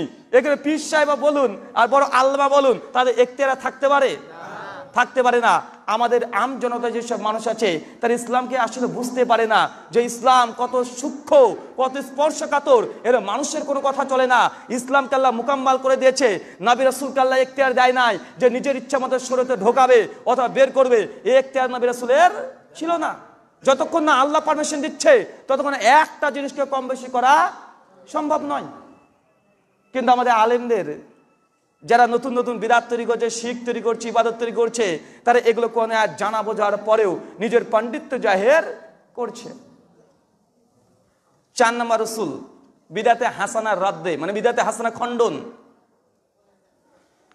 বুঝলাম যে নবী রাসূল নিজেরা শরীয়ত তৈরি করতে পারেন না, বাড়াতে পারেন না, কমাতে পারেন না। এখন প্রশ্ন আসে, আল্লাহ রাসূল তিনি কি আমাদের শরীয়ত সম্পূর্ণ দিয়ে গেছেন না কিছু গোপন রেখেছেন? আল্লাহ কমপ্লিট করেছেন, ঠিক আছে। রাসূল নিজের তরফে কিছু গোপন রাখেন নাই তো? কেন আমাদের বাংলা ভাষীর কাছে এবং ইরাক, ইরান, তুর্কি এদের মধ্যে একটা কথা প্রচলিত আছে যে কোরআন হচ্ছে 90 পারা, 30 পারা জাহেরি আর 60 পারা বাতেনি। আর যারা আহলে তাশাইয়্যু আছে শিয়া, এখানে ইরাক, ইরান, তুর্কি আছে না ভাই, মানুষ মনে করে যে ইসলামী আন্দোলন করছে। ভাই ওরা এতই জঘন্য, এতই নোংরা, ওরা মানুষ না অন্য কিছু আপনি বুঝতে পারবেন না। ওদের যদি আকীদা পড়েন, ওদের যদি বইপত্র পড়েন, ওরা মনে করে শিয়াদের আকীদা বিশ্বাস যে আমাদের হাতে যে উসমানী নুসখাটা আছে এটা ছিল প্রকৃত কোরআন নয়। প্রকৃত কোরআন ছিল আলীর কাছে। ওসমান অরিজিনাল কোরআনটাকে আগুন দিয়ে জালে পুড়িয়ে দিয়েছে। আর আলীর কাছে যে কোরআনটা ছিল এই কোরআনটা তাদের 12 ইমামের সিনাতে আছে। এখন প্রশ্ন যে বিশ্বনবী তিনি কি দিন ইসলামের মধ্যে আল্লাহ যত শরীয়ত দিয়েছিলেন এগুলো কি উম্মতের জন্য প্রকাশ করেছেন না গোপন রেখেছেন? কেন অভিযোগ একটা আছে, আসেন আমরা জবাব নেই। আমাজান আয়েশা রাদিয়াল্লাহু তাআলা আনহা তিনি বলছেন, সহিহ বুখারী কিতাবুত তাফসীর হাদিস নম্বর 4855, আমাজান বলছেন, ওমান হাদাসাকা আন্না মুহাম্মদ সাল্লাল্লাহু আলাইহি ওয়াসাল্লাম কাতামা ফাকাদ কাযাব। কোন ব্যক্তি যদি এই কথা বলে যে বিশ্বনবী শরীয়তের কোন জিনিস গোপন করেছে, ফাকাদ কাযাব, সে ব্যক্তি 1 নম্বর মিথ্যুক। তার মানে বোঝা গেল বিশ্বনবী কোনো কিছু গোপন করে নাই। হযরত আলীকেও গোপনে কোনো কিছু বলে নাই, বরং যা বলেছে বিশ্বনবী উন্মুক্ত করে দিয়েছে, গোপন কিছু রাখে নাই। সহিহ বুখারী কিতাবুল হজ হাদিস নম্বর 1741, বিশ্বনবী লক্ষাধিক সাহাবীর সামনে বিদায় হজের সময় ভাষণ দিচ্ছেন। আল্লাহ রাসূল বলছেন সাহাবীদেরকে লক্ষ্য করে, আলাহাল বাল্লাগতু, আমি কি তোমাদের কাছে পৌঁছে দিয়েছি? মহান সত্তা আল্লাহ তাআলা যে দায়িত্ব আমাকে দিয়েছে, যে শরীয়ত দিয়েছে, আমি কি তোমাদের কাছে পৌঁছে দিয়েছি? সাহাবের উত্তরে কি বলেছিলেন? সকল সাহাবী এক বাক্যে বলছে, নাম ইয়া রাসূলুল্লাহ, জি হ্যাঁ আল্লাহ রাসূল, আপনার যে বার্তা আল্লাহ দিয়েছিল, যে মেসেজ, যে শরীয়ত দিয়েছিল, আপনি সম্পূর্ণ পৌঁছে দিয়েছেন। আল্লাহ রাসূল তারপরে শাহাদাত আঙ্গুল আসমানের দিকে তুলে বলছে, আল্লাহুম্মা শাহাদ, আল্লাহ তুমি সাক্ষী রাখো। কথাটা 3 বার বলেছে। ভাই বলুন তো বিশ্বনবী আসমানের দিকে হাত উঠালেন কেন? তার মানে বোঝাচ্ছে আল্লাহ আসমানে আছে। আর রহমান আলাল আরশে ইস্তাওয়া, সেই মহান সত্তা আল্লাহ সুবহানাহু ওয়া তাআলা তার আরশের উপরেই সমন্বিত। সূরা তাহা সূরা 20 আয়াত নম্বর 5, সূরা আরাফ আয়াত নম্বর 54, সূরা ফুরকান আয়াত নম্বর 69, সূরা ইউনূস আয়াত নম্বর 3, একাধিক 7খানা কোরআনে আয়াত আছে। তার মানে এই ঘটনা থেকে প্রমাণ হলো যে লক্ষাধিক সাহাবী তারা সাক্ষ্য দিয়েছে যে দিন ইসলামে আল্লাহ রাসূলকে আল্লাহ যত দায়িত্ব দিয়েছে সম্পূর্ণ প্রকাশ করেছে। বিশ্বনবী কোনো কিছু গোপন রাখে নাই। লক্ষ লক্ষ সাহাবীর সাক্ষ্য আপনাদের সামনে পেশ করলাম। ভাবুন তো এরপরে আর কোনো দলিল দরকার আছে? আসেন আমরা আর একটা উসুল নিয়ে আলোচনা করি। প্রথম উসুলকে মনে রাখেন, 1, শরীয়ত তৈরি করাটা আল্লাহর অধিকার। আল্লাহ কাউকে শরীক নেন না, কোন নবী রাসূলকে নেন না, কোনো ফেরেশতাকে নেন না, যা ইচ্ছা তিনি তাই করবেন। 2, আল্লাহ এই হক আদায় করেছে। 3, দিন প্রচার করা নবী রাসূলের কাজ। 4, নবী রাসূলরা শরীয়ত তৈরি করার কোনো এখতিয়ার নাই। 5, নবী রাসূল তারা শরীয়ত সম্পূর্ণ মুকাম্মাল পৌঁছে দিয়েছে। 6 নম্বর উসুল, এখন কোনো পণ্ডিত মশাই, কোনো আল্লামা, পীর, বুজুর্গ, মাশায়েখ তারা যদি ভাবে যে এই জিনিসটা তো বেশ ভালো, করলে ভালো হয়, এই আমলটা করলে ভালো হয়, শুধু চিন্তা করে যে কোনো ইবাদত তৈরি করব, কোনো আমল তৈরি করব, যদি চিন্তাও করে, এই চিন্তা করা নিষিদ্ধ ইসলামে। দিন ইসলাম মুকাম্মাল হওয়ার পরে যদি চিন্তা করেন যে এই ইবাদতটা যদি আমি নতুন তৈরি করি বা আমি নতুন কোন একটা ইবাদত বানাই বা বিদাত বানাই, এই বিদাত যে বানাবেন আল্লাহ কোরআনে, বিশ্বনবী হাদিসে তবুও নিষেধ করে দিয়েছে। দলিল সূরা হুজুরাত 49 আয়াত নাম্বার 1, বিশ্বনবীকে আল্লাহ বলছেন, ইয়া আইয়ুহাল্লাযীনা আমানু, হে বিশ্বাসীগণ, লা তুকাদ্দিমু, তোমরা অগ্রগামী হই না, আগে গিয়ে যাও না। কার? আল্লাহ এবং তার রাসূলের। মানে আল্লাহ যে জিনিস দেয় নাই, রাসূল যে জিনিস দেয় নাই, তার অতিরিক্ত অগ্রগামী হওয়া যাবে না। বিশ্বনবী যে ইবাদত দেয় নাই, আল্লাহ যে আদেশ করে নাই, তার অতিরিক্ত কোনো কিছু করা যাবে না। আল্লাহ আগে ধমকনে দিয়েছে, একটা ধমক দিয়েছে, খবরদার তোমরা অতিরিক্ত কিছু করবে না, যেটা রাসূল দেয় নাই, আমি আল্লাহ দিই নাই, করা যাবে না। ভাই বিদাতে হাসানা আর প্রবেশের জায়গা আছে? চিন্তাই করতে পারবেন না যে বিদাত তৈরি করব। শরীয়তে বলে চিন্তার অবকাশ নাই যে আপনি নতুন কিছু তৈরি করবেন। ঠিক একই কথা বিশ্বনবী বলেছেন, সুনান আবু দাউদ কিতাবুস সুন্নাহ হাদিস নাম্বার 4607, ফা ইয়াকুম মুহদাসাতিল উমুর, সাবধান ওই সমস্ত নতুন কাজ থেকে। ফাইনা কুল্লা বিদাতিন দলালা, কেন শরীয়তের মধ্যে, ধর্মের মধ্যে প্রত্যেকটা নতুন উদ্ভাবিত জিনিস বিদাত, কুল্লু বিদাতুন দলালা, আর প্রত্যেকটা বিদাত গোমরাহি। বা বিষ্ণু ধমকানি দিয়েছে কি দেয় নাই? বিষ্ণু বলছে সাবধান ধর্মের মধ্যে ওই সমস্ত নতুন কাজ থেকে, কেন প্রত্যেকটা নতুন ইবাদত, প্রত্যেকটা নতুন আমল এলো বিদাত, আর প্রত্যেকটা বিদাত হচ্ছে গোমরাহি, আর প্রত্যেকটা গোমরাহির পরিণাম জাহান্নাম। বা বন্ধু আর কোন জায়গা আছে? চিন্তা করতে দেয় না শরীয়ত যে আপনি নতুন কিছু ইসলামের মধ্যে প্রবেশ করাবেন বা তৈরি করাবেন, এটা ইসলাম অনুমোদনও দেয় না, চিন্তা করতে পারবেন না। 7 নম্বর রসুল। এখন কোন ব্যক্তি এই 6খানা রসুলকে ভেঙে চূর্ণ বিচূর্ণ করে দিল, যে একটা নতুন একটা ইবাদত তৈরি করে ফেলেছে, নতুন একটা সমাজে ইবাদত বিদাত তৈরি করে ফেলেছে। হতে পারে মিলাদ, হতে পারে কিয়াম, হতে পারে মুনাজাত, যতগুলো আছে। এখন এই নতুন ইবাদতটা, এটা কি হাসানা, বিদাতে হাসানা, না এটা বাতিল? এটা তো আমাদের দাবি যে এটা আমাদের দাবি যে এটা বাতিল, কিন্তু তারা বলছে না, কোন একটা ইবাদত তৈরি করার পরে তারা হাসানা বা সাইয়া সিল লাগায়। এখন তারা একটা নতুন ইবাদত তৈরি করেছে, শরীয়ত কি বলছে? এই ইবাদত কি হাসানা হবে না বাতিল, মারদুদ হবে? আমাদের দাবি মারদুদ, বাতিল হবে। দলিল প্রথমে একটা কোরআন থেকে, সূরা মুহাম্মদ 47 আয়াত নাম্বার 33, আল্লাহ সুবহানাহু বলছেন, ইয়া আইয়ুহাল্লাযীনা আমানু, হে বিশ্বাসীগণ, আতিউল্লাহ, আল্লাহর আনুগত্য করো, ওয়াতি রাসূল, রাসূলের অনুসরণ করো, ওয়ালা তুবতিলু আমালাকুম, অন্যথায় তোমাদের আমলগুলোকে বাতিল করো না। আল্লাহ কি বলছে? যে আল্লাহর আনুগত্য করো, রাসূলের অনুসরণ করো, মানে আল্লাহ যে ইবাদত দিয়েছে, রাসূল যে ইবাদত দিয়েছে, এরই অনুসরণ করো। ওয়ালা তুবতিলু আমালাকুম, অন্যথায় এই আমল ব্যতীত অন্য কোনো আমল করলে সে আমল কি হয়? বাতিল। তার মানে নতুন যদি কোনো ইবাদত তৈরি করে, এটা হাসানা নয়, বরং এটা কি? বাতিল। এবার হাদিস থেকে একটা দলিল, সহিহ বুখারী হাদিস নাম্বার 2697, সহিহ মুসলিম হাদিস নাম্বার 1718, ইবনে মাজাহ হাদিস নাম্বার 14, আবু দাউদ হাদিস নাম্বার 4606, মিশকাত হাদিস নাম্বার 140, বিশ্বনবী বলছেন, আম্মা জানা আয়েশা রাদিয়াল্লাহু তাআলা আনহা থেকে বর্ণনা, তিনি বলেন, মান আমিলা আমালান লাইসা আলাইহি আমরুনা ফাহুয়া রাদ্দুন, কোন ব্যক্তি এমন কোন আমল করলো যে আমলের ব্যাপারে বিশ্বনবী বলেন নাই, করেন নাই, অনুমোদন দেন নাই, ফাহুয়া রাদ, সেই আমলটা বাতিল। বা বন্ধু বিদাতে হাসানা আর কোন জায়গায় ঢোকানো সম্ভব? যে 7খানা ওসুল আপনাকে দিয়েছি, ভাই একটা ওসুলকে আমার নিজের মন করে বানানো না কোরআন সুন্নাহ থেকে নেওয়া? আমি প্রত্যেকটাই একটা করে কোরআন, একটা করে হাদিস দিলাম, চাইলে এখানে আরো 10টা করে কোরআন, 10টা করে হাদিস দেওয়া সম্ভব। শুধু আপনাকে ওসুলটা, এই ইলমি পয়েন্টগুলো আপনাকে ধরিয়ে দেওয়ার জন্য, কারণ আপনার যে দাওয়াতি ফিল্ডে আছেন, তার এগুলোতে আরো বেশি বেশি করে জিনিস দিয়ে আপনার আলোচনাকে আরো ব্যাপক করতে পারেন। ইন টোটাল আপনাকে 7টা উসুল দিলাম, বা এই 7টা উসুল প্রত্যেকটা কোরআন এবং সুন্নাহ থেকে নেওয়া। যে নতুন কোনো ইবাদত করেন, এটা বিদাতে হাসানা নয়, এবং এই ইবাদতটা বাতিল। এখন প্রশ্ন আসতে পারে, কিছু যুক্তি আসতে পারে। যুক্তি কি?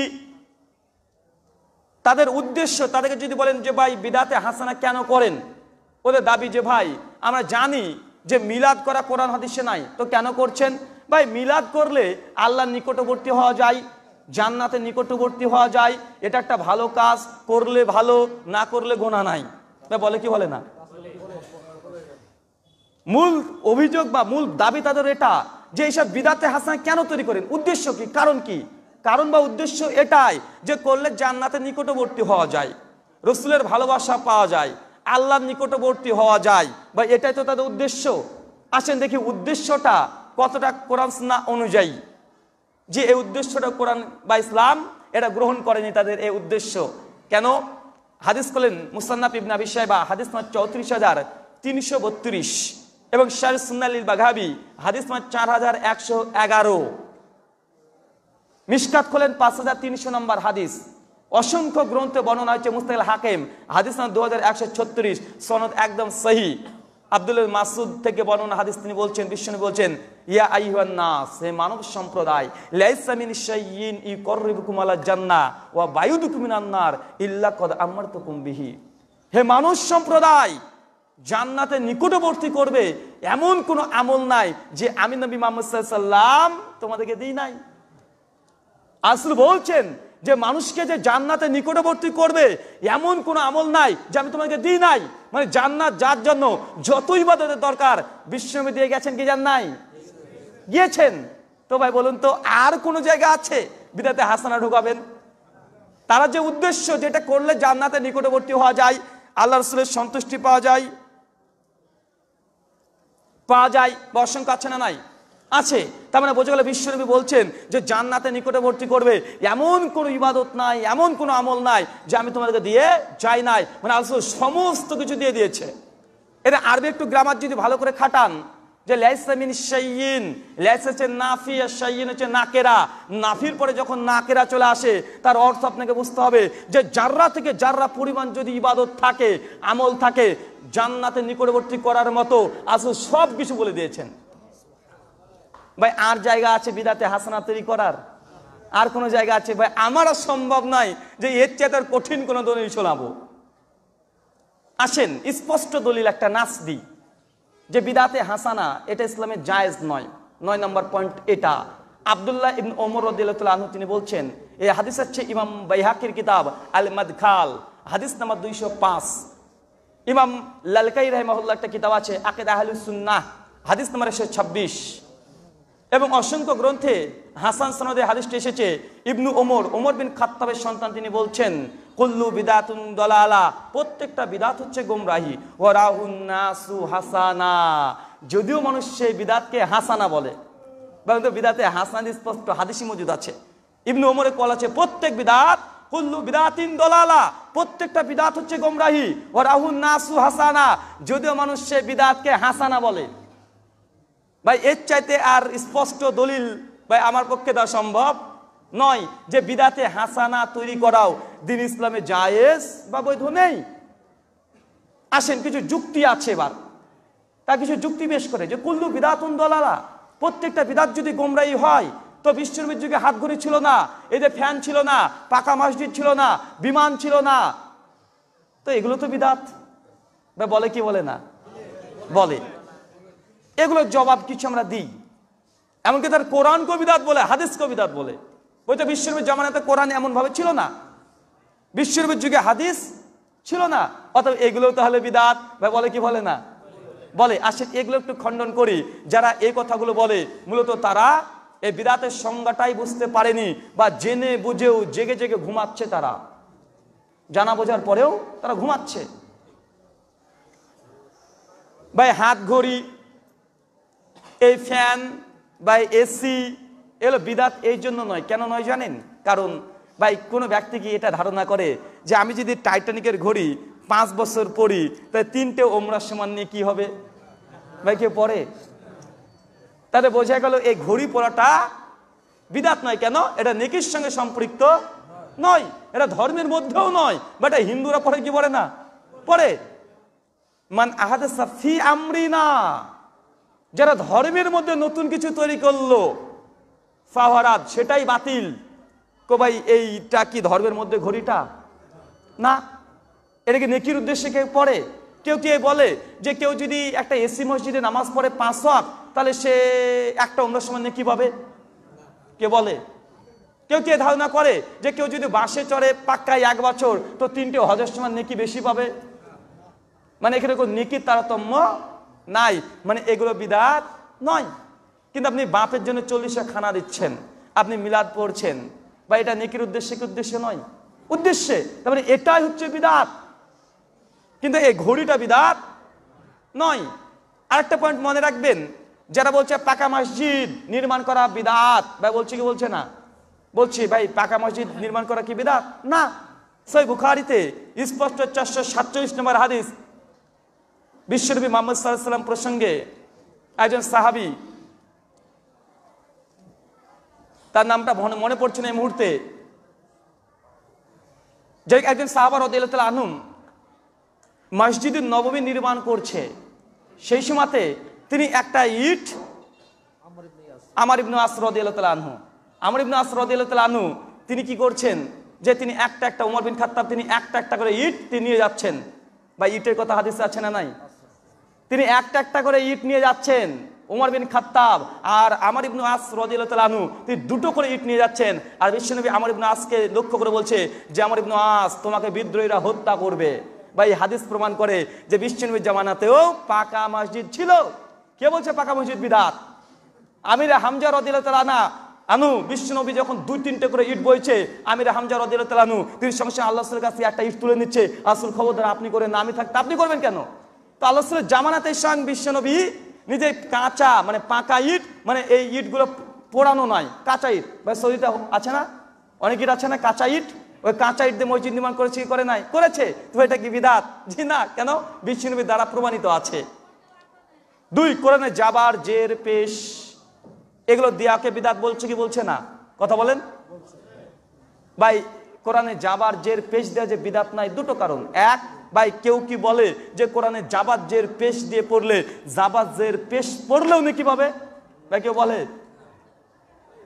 তার মানে এটা বিদআত নয়। 2, কোরআনে জাবার জের পেশ এগুলো দিয়া বিদআত নয় এই জন্য কারণ এটা কার আমলে দেওয়া হয়েছে? হযরত আলী রাদিয়াল্লাহু তাআলা আনহুর নেতৃত্বে, তার আদেশে। ভাই কার নেতৃত্বে? হযরত আলী রাদিয়াল্লাহু তাআলা আনহুর। আর সাহাবীদের কোনো আদেশ বা তাদের কোনো আমল, বা এটা কি বিদআত হবে? না। কেন? কারণ হচ্ছে এটাই সুনান তিরমিজি হাদিস নাম্বার 2676 এবং সুনান আবু দাউদ কিতাবুস সুন্নাহ হাদিস নাম্বার 4606 এবং ইবনু মাজাহ হাদিস নাম্বার 42, মিশকাত হাদিস নাম্বার 165। রাসূল বলছেন আমার মৃত্যুর পরে ইখতিলাফুন কাসীরা, অসংখ্য ইখতিলাফ দেখবে। ফালাইকুম বিসুন্নতি, তোমরা আমার সুন্নাতকে আঁকড়ে ধরো, ও সুন্নাতে খোলাফায়ে রাশিদিন ও মাহাদিন, আর সেই সময় আমার খলিফার সুন্নাতকে আঁকড়ে ধরো। তো ভাই এই আলী রাদিয়াল্লাহু তাআলা আনহু কোরআনে জাবার জের পেশ দিয়েছে, এখন জাবার জের পেশ দেওয়াটা কার সুন্নাহ? আলী রাদিয়াল্লাহু তাআলা আনহু। আর বিষ্ণু বলেছেন তাদেরকে মানতে। তো ভাই এটাকে আল্লাহ রাসূলের কথা মানা হলো কি হলো না? হলো। অতএব এটা বিদআত নয়। ঠিক একইভাবে হাদিস সহিহ বুখারী, সহিহ মুসলিম, আবু দাউদ, তিরমিজি এটা তো বিশ্বনবীর জামানায় ছিল না, কিন্তু আমরা পড়ছি কি পড়ছি না? পড়ছি। তো হাদিসকে সংকলন করা এটা কি বিদআত? উত্তর না। দলিল সুনান আবু দাউদ কিতাবুল ইলম হাদিস নাম্বার 3646, আব্দুল্লাহ ইবনে আমর রাদিয়াল্লাহু তাআলা আনহু তিনি বলছেন কুনতু উকতুবু কুল্লা শাইইন আসমা মিন রাসূলুল্লাহ সাল্লাল্লাহু আলাইহি ওয়াসাল্লাম, আল্লাহ রাসূল যে কথাগুলো বলতেন আমি আব্দুল্লাহ ইবনে ওমর সঙ্গে সঙ্গে লিখে ফেলতাম। তার মানে বোঝা গেল হাদিস কে লিখতেন? বলেন সাহাবী আব্দুল্লাহ ইবনে আমর প্রত্যেকটা কথা লিখে রাখতেন। কুনতু উকতুবু কুল্লা শাইইন আসমা মিন রাসূলুল্লাহ সাল্লাল্লাহু আলাইহি ওয়াসাল্লাম, যে বিশ্বনবী যে কথা বলতেন আমি আব্দুল্লাহ ইবনে ওমর লিখে ফেলতাম। কেন? উরিদা হিফজাহু, যাতে আমি মুখস্থ করতে পারি। মানে বোঝা গেল আল্লাহর রাসূলের সাহাবীরা যখন কোরআন হিফজ করতেন, সাহাবীরা কি হাদিস হিফজ করতেন। ফানাহাতনি কুরাইশ, কুরাইশের বেশ কিছু লোকরা এসে তখন অভিযোগ করলেন যে আব্দুল্লাহ ইবনে আমর তুমি প্রত্যেকটা কথা আল্লাহ রাসূল লিখে রাখো। ইয়াতা কাল্লামু গাদাবিল রিদা, আর রাসূল কখন রাগান্বিত অবস্থায় থাকে, কোনো খুশি অবস্থায় থাকে, তুমি প্রত্যেকটা কথা লিখে রাখো। এই কথা যখন বলা হয় তখন আব্দুল্লাহ ইবনে আমর তখন হাদিস লিখে বন্ধ করে দিলেন। তিনি বলছেন ফাযাকাতু যালিকা লি রাসূলুল্লাহ সাল্লাল্লাহু আলাইহি সাল্লাম, আর আমি এই কথাটাই বিশ্বনবীকে জানালাম যে আল্লাহর রাসূল আমি আপনার হাদিস লিখতাম। কুরাইশ এসে বলছে যে তুমি আল্লাহর রাসূলের সব কথা লিখে রাখো না। রাসূল কখন রাগান্বিত অবস্থায় থাকে, কোনো খুশি অবস্থায় থাকে, যে রাগান্বিত অবস্থায় কোনো উল্টাপাল্টা কথা বলে দেয়। আল্লাহ রাসূলকে যখন এই কথা গিয়ে আব্দুল্লাহ ইবনে ওমর বলছেন, আল্লাহ রাসূল সঙ্গে সঙ্গে নিজের শাহাদাত আঙ্গুল মুখের দিকে তুলে তিনি বলছেন উকতুব, তুমি লিখতে থাকো। ফাওয়াল্লাযী নাফসি বিহাদি মুহাম্মাদ, সেই সত্তার কসম যারাতে মুহাম্মাদের প্রাণ আছে, মা ইয়াখরুজু মিনহু ইল্লা হাক্কুন, আমার এই মুখ দিয়ে যেগুলো বের হয় চাই রাগান্বিত অবস্থায় হোক আর চাই খুশি অবস্থায় হয়, ইল্লা হাক্কুন, হক ব্যতীত কিছুই নয়। সুবহানাল্লাহ। বা বলুন তো হাদিস লিখতে কে বলেছে? আল্লাহ রসুল উক্তুব, তুমি লিখতে থাকো। আর সাহাবীরা লিখতেন। আবু হুরায়রার নাম শুনেন নাই ভাই? তার হাদিসের গ্রন্থ পৃথিবীতে এখনো বিদ্যমান, আলহামদুলিল্লাহ আমাদের কাছে পাণ্ডুলিপি আছে। সহিফাই হাম্মাম বি মুনাহাব্বি নামে এটা সংস্কার করা হয়েছে। আমাদের ভারতের ইন্ডিয়া থেকে, হায়দ্রাবাদ থেকে প্রকাশ হয়েছে, আলহামদুলিল্লাহ। আব্দুল্লাহ বিন আমর রাদিয়াল্লাহু তাআলা আনহুর হাদিসের গ্রন্থ পৃথিবীতে এখনো বিদ্যমান, নাম হচ্ছে সহিফায়ে সাদেকা, আলহামদুলিল্লাহ এখনো পৃথিবীতে বিদ্যমান আছে। আম্মা জান আয়েশা রাদিয়াল্লাহু তাআলা আনহার হাদিসের গ্রন্থ এখনো পৃথিবীতে বিদ্যমান আছে। জাবের বিন সামুরার এখনো হাদিসের গ্রন্থ বিদ্যমান আছে। হযরত জাবের বিন আব্দুল্লাহর হাদিসের গ্রন্থ এখনো পৃথিবীতে বিদ্যমান আছে। তো ভাই মনে রাখবেন, হাদিস এটা কে লিখতে বলেছে? রাসূল সাল্লাল্লাহু আলাইহি সাল্লাম। সাহাবীরা লিখেছে কি লেখে নাই? লিখেছে। গ্রন্থ পৃথিবীতে মজুদ আছে না নাই? আছে। তবে হাদিসকে লেখা বা হাদিসের পাণ্ডুলিপি তৈরি করা বা বই আকারে প্রকাশ করা এটা বিদআত নয়, কেন বিশ্বনবীর আদেশ দ্বারা প্রমাণিত। এখন আরেকটা প্রশ্ন আসতে পারে, আমাদের সমাজে মানে বিদআতের যতগুলো উদাহরণ দেয় ভাই, আপনার নিজের চিন্তা করে দেখেন যে আর কোনটাকে বিদআত বলে বলেন তো ভাই? একটা বিদআত নয়, দেখবেন সব আল্লাহ রাসূলের আদেশ দ্বারা প্রমাণিত আছে, ওই সাহাবীদের আমল দ্বারা প্রমাণিত আছে। একটাকে বিদআত প্রমাণ করা সম্ভব নয়। ইন টোটাল আমরা এই 9টা পয়েন্ট আপনার সামনে উপস্থাপন করলাম। 1, শরীয়ত তৈরি করে এটা কার কাজ? কথা বলেন। আল্লাহর কাজ। 2, আল্লাহ কি হক আদায় করেছে কি করে নাই? করেছে। 3, শরীয়ত প্রচার করা কার কাজ? 4, রাসূলরা কি এই শরীয়ত সম্পূর্ণ করেছেন? করেছে। 5 নম্বর পয়েন্ট, শরীয়তের মধ্যে কিছু তৈরি করবেন যে চিন্তা করা, এটা নিষেধ না জায়েজ? নিষেধ। আর 6 নম্বর পয়েন্ট, যদি কেউ একটা নতুন আমল তৈরি করে এটা কি হাসানা না মারদুদ? এটা মারদুদ। 7 নম্বর পয়েন্ট, কেউ যদি এমন ভাবে যে আমি এই বিদআত তৈরি করছি জান্নাতের নিকটবর্তী হওয়ার জন্য, তো ভাই এটা কি জায়েজ না নাজায়েজ? নাজায়েজ। তারপরে স্পষ্ট দলিল ইবনে ওমরের কল আছে যে কুল্লু বিদআতিন দালালা, প্রত্যেকটা বিদআত গোমরাহি, ওয়া রাহুন নাসু হাসানা, যদিও মানুষ তাকে হাসানা বলুক। তারপরে আমরা এতগুলো বিদআতকে খণ্ডন করলাম যে সমাজে বিদআত বলা হয়, আসলে এগুলো বিদআত নয়। এতটুকু যদি আপনারা নিজেরা বুঝতে পারেন, আর আমাদের ভাই যারা করে বিদআতের সঙ্গে যুক্ত আছে তাকে বোঝান যে ভাই দ্বীন ইসলামের মধ্যে বিদআত তৈরি করার জায়গা নাই। আল্লাহ রাসূল যতটা নিয়ে এসেছে এতটাতে সন্তুষ্ট থাকতে হবে, বেশিও করা যাবে না, কমও করা যাবে না। ছোট্ট একটা উদাহরণ দিয়ে বুঝতে পারবেন। অনেক মানুষ তো আবার যুক্তিতে বলে ভাই বেশ ভালো কাজ, বেশি করলে ক্ষতি কি? আল্লাহর কাছে দোয়াই তো করবো 2 হাত তুলে, তো ক্ষতি কি? আল্লাহর কাছে তো 2 হাত তুলে দোয়া করছি, বা বলে না, মানে এটা আবেগ। এখন দলিল কিসের? এটা হচ্ছে আবেগের দলিল, কিছু না, আবেগ। যে আল্লাহর কাছে চাইছে 2 হাত তুলে, আমি জানি কোনছে নাই, তো 2 হাত তুলে আল্লাহর কাছে দোয়া করলে ক্ষতি কি? বাচ্চারা নাই, বেশি করলে ক্ষতি কি? তো ভাই সব কাজ কি বেশি করা যায়? ভাই খতনা মুসলমানি দেওয়া ভালো কাজ না খারাপ কাজ? একটু যদি বেশি করে দেয় কি হবে? ফরজ বাতিল। ভাই বলুন তো, আমরা প্রতিদিন কত রাকাত ফরজ নামাজ পড়ি? 17 রাকাত। বা আমরা কি কন্টিনিউ 17 রাকাত পড়ি? কালকে কয় রাকাত পড়েছেন? জুম্মার দিন কত? 15। কেউ যদি এখন বলে যে জুম্মার দিনে 2 রাকাত কেন পড়বো, জুম্মার দিনে 4 রাকাত পড়ি। এখন জুম্মা যদি কেউ 2 জায়গায় 4 রাকাত পড়ে দেয়, ভাই তার নামাজ হবে? বেশি পড়েছে ক্ষতি কি? ভালো কাজ। ভাই নামাজ তো ভালো কাজ, ভাই নামাজ ভালো কাজ নাই? এখন 2-এর জায়গায় 4 পড়লে বেশি পড়েছে ক্ষতি কি? যে দাবি করি ভাই মাগরিবের কত রাকাত ফরজ? কেউ যদি 4 রাকাত পড়ে দেয় নামাজ হবে? কেন হবে না? ভালো কাজ, বেশি পড়েছে ক্ষতি কি? তার মানে বোঝা গেল যে ভালো কাজ বেশি করা যায় না। দ্বীন ইসলাম একটা ভারসাম্যপূর্ণ জীবন ব্যবস্থা, বেশিও করা যাবে না, কমও করা যাবে না। একটা হাদিস শোনাই, সহিহ বুখারী কিতাবুন নিকাহ হাদিস নাম্বার 5063, সহিহ মুসলিম হাদিস নাম্বার 4339, রিয়াদুস সালিহিন হাদিস নাম্বার 165। আল্লাহ রাসূলের স্ত্রীগণের কাছে বেশ কিছু 3 জন সাহাবী এসেছে। আম্মাজানকে প্রশ্ন করছে যে বিশ্বনবী কেমন কেমন আমল করতেন। আম্মাজান বর্ণনা করেছে যে বিশ্বনবী এমন এমন আমল করতেন। তাই একজন সাহাবী তখন চট করে বলছে, কোথায় আল্লাহ রাসূল আর কোথায় আমরা? আল্লাহ রাসূলের আগে গোনা পরে গোনা সমস্ত ত্রুটি বিচ্যুটি আল্লাহ ক্ষমা করে দিয়েছেন। আল্লাহ রাসূল এই আমল করছে, ঠিক আছে, তা আমাদের এই আমল যথেষ্ট নয়। একজন সাহাবী তখন উঠে তখন বলছে, আমি সারা জীবন আমি সিয়াম পালন করবো না, রোজা পালন করবো। কি ভাই? রোজা পালন করবো, রোজার বন্ধ করবো না। একজন তখন বলছে, আমি সারা রাত্রি তাহাজ্জুদে নামাজ পড়বো। আরেকজন বলছে, বিয়েই করবো না। বন্ধু, তিনটে কাজ ভালো না খারাপ? একজন বলছে সারা রাত তাহাজ্জুদে নামাজ পড়বো, আজ হচ্ছে সারা জীবন আমি সিয়াম তথা রোজা পালন করব। আজ হচ্ছে বিয়ে করলে আমার পরিবারকে সময় দিতে হবে, আল্লাহকে সময় এই ঘাটতি পড়ে যাবে, আমি বিয়েই করব না।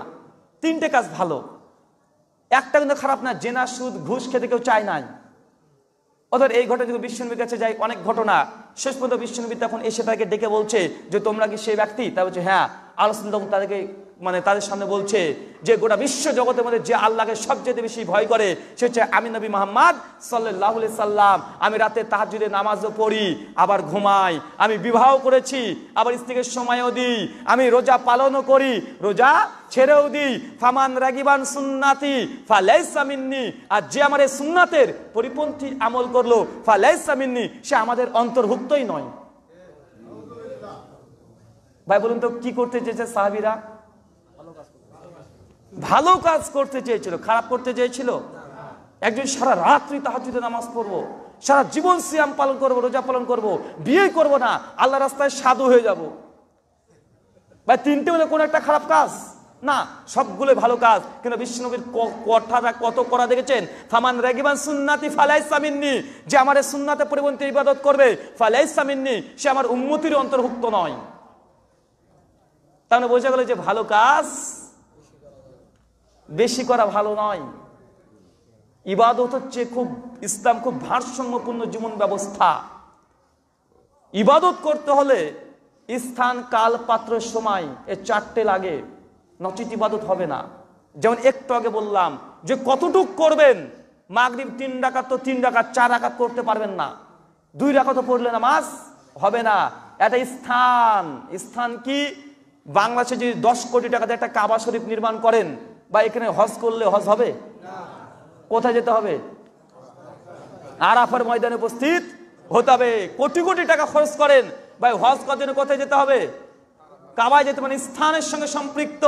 কিছু কিছু ইবাদত আছে স্থানের সঙ্গে সম্পৃক্ত।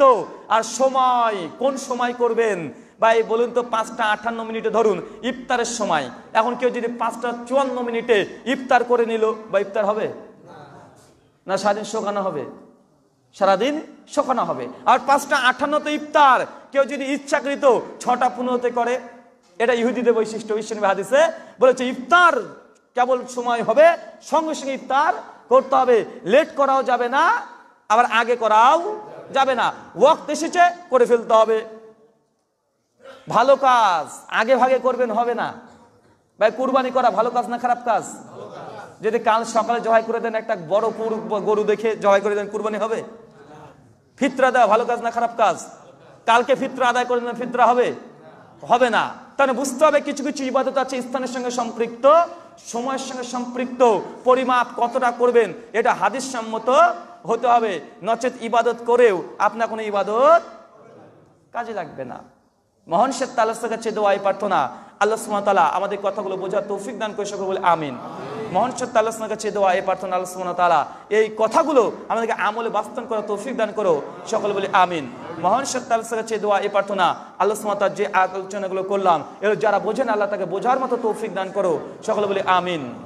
জি ভাই, আলোচনা শেষ, তবে প্রশ্নোত্তর শুরু। একজন উঠবেন না, প্রশ্নোত্তর আমরা কিছু আছে ইনশাআল্লাহ, সেই প্রশ্নোত্তরগুলো দিয়েই আমরা আলোচনা শেষ করব। শেখকে দেন।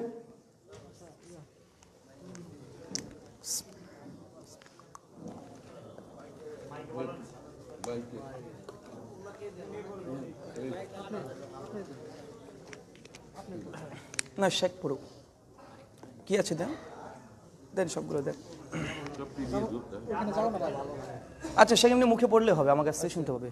অনেক মহিলার বলে যে মহিলাদের মুখোশ পরে সালাত আদায় করা যাবে না, এটা আসলে কি ঠিক? মুখোশ বলতে কি রে ভাই? ও নিকাব। মেয়েরা যদি সালাতের সময়তে তাদের পায়ের একদম গোড়ালি মানে একদম পুরো পা পুরো শরীর ঢেকে রাখতে হবে। সলাতের জন্য স্পেশাল পোশাক রেডি রাখবেন। আর যদি মুখমণ্ডল খুলে রাখেন, মুখমণ্ডল খোলা রেখে সলাত মেয়েদের বৈধ। লোকালয়ে পড়বেন, খোলা জায়গা নেই। অনেক সময় দেখি যে কিছুদিন আগে দেখছি একটা মসজিদে বারান্দাতে মেয়েরা সলাত আদায় করছে, আমরা গায়ে নিয়ে যাচ্ছি দেখতে পাচ্ছি, যে এইভাবে নাই। সুনান আবু দাউদের 470 নম্বর হাদিস, মুসনাদে আহমদের 1112 নম্বর হাদিস, বিশ্বনবী বলেছেন যে মেয়েদের জন্য সবচেয়ে উত্তম সলাতের জায়গা কোথায়?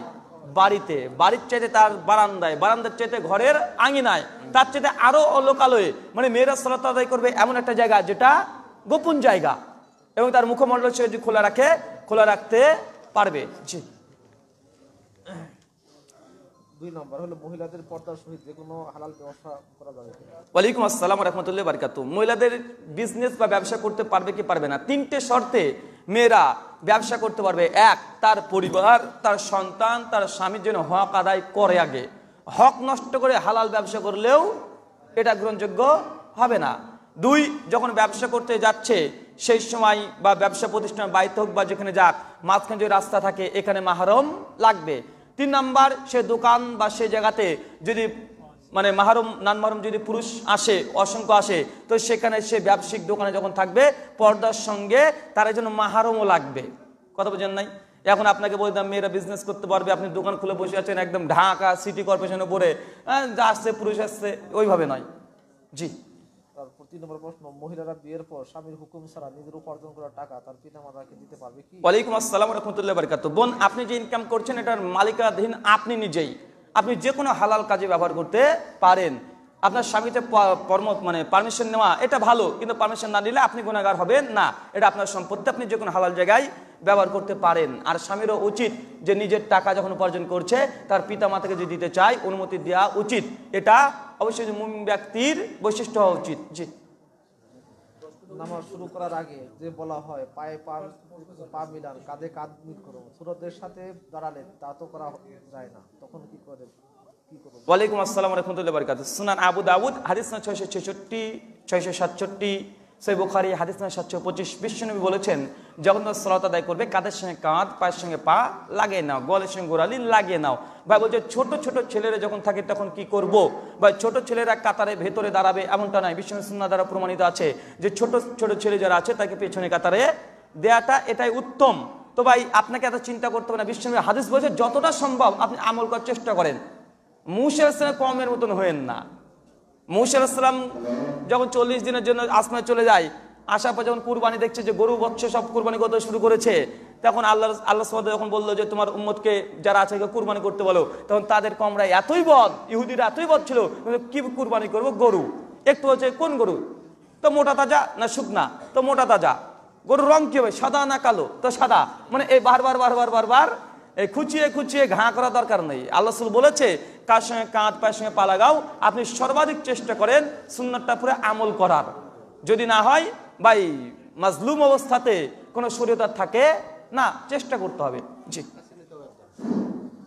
বিদ্যালয়ে যাওয়ার পর আমাদের বাধ্য হয়ে এক প্রকার শরীর চর্চার জাতীয় সঙ্গীত ও শপথ বাক্য পাঠ করানো হয়, এতে কি আমাদের কোনো পাপ হবে?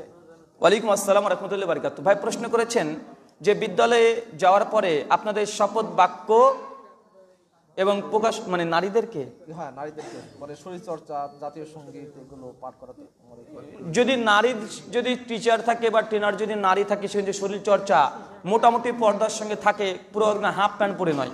কারণ একজন বিশেষ করে কোনো নারী যদি হয় তারপরেও তার কাছে অতিরিক্ত সৌন্দর্য প্রকাশ করা বৈধ নয়।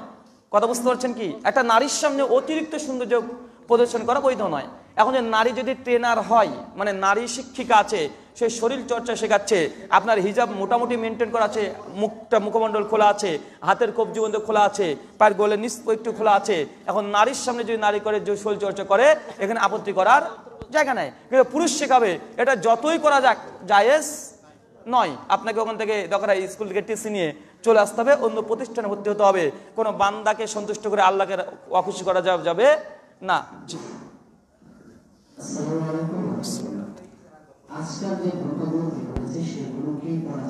ভাই আপনার কথা বুঝতে পারছি না, মুখে বলেন।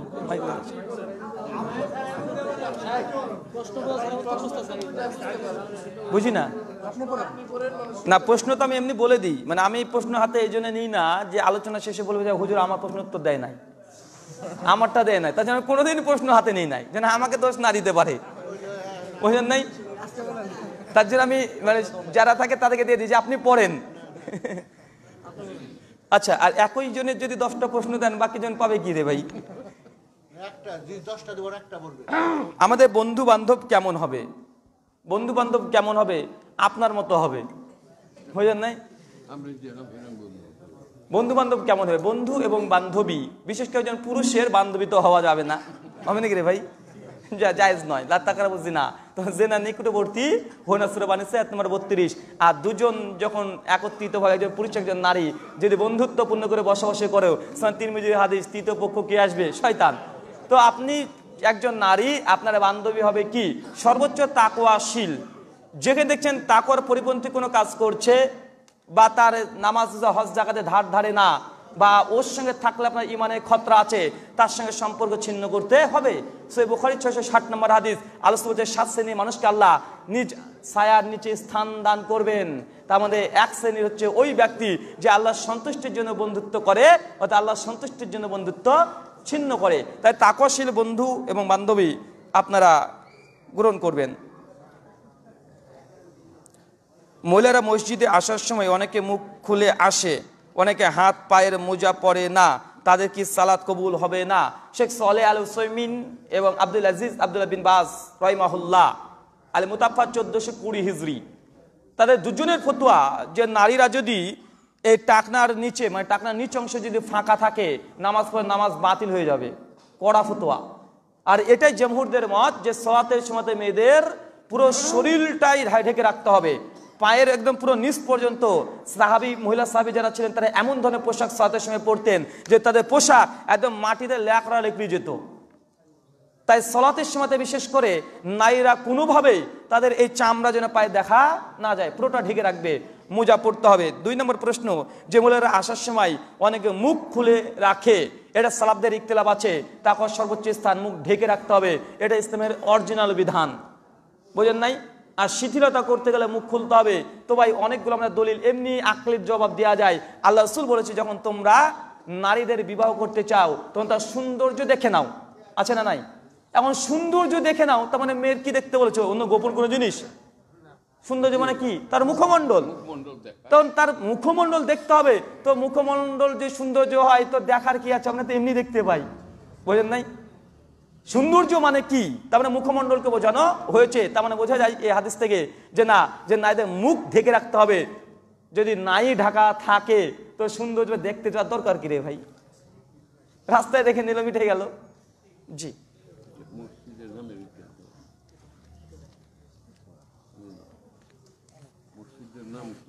মসজিদের নাম কি আহলে হাদিস দেয়া যাবে? সহিহ বুখারী 420 নম্বর হাদিস। জি, আল্লাহ রাসূলের জামানাতেও মসজিদে বিভিন্ন গোত্রের নাম অনুসারে নাম হতো।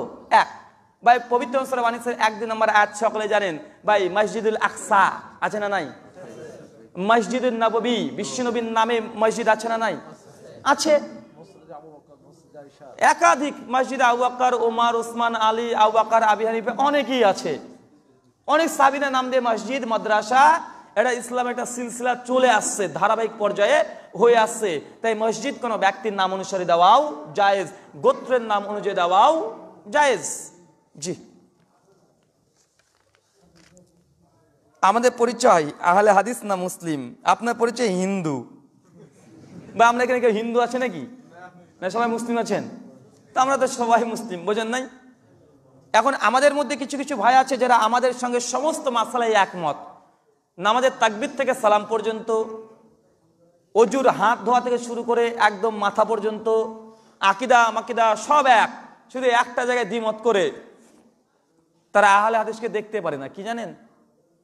আহলে হাদিস পরিচয় দেওয়া যাবে না, কি বলতে হবে? মুসলিম। বা আছে না এমন আমাদের যুবক ভাইদের মধ্যে কেউ আছেন আপনাদের মধ্যে? থাকলে একটু হাত তোলেন তো ভাই। না না, কেউ যদি থাকেন আপনার সঙ্গে মারামারি কেউ করবে না রে ভাই।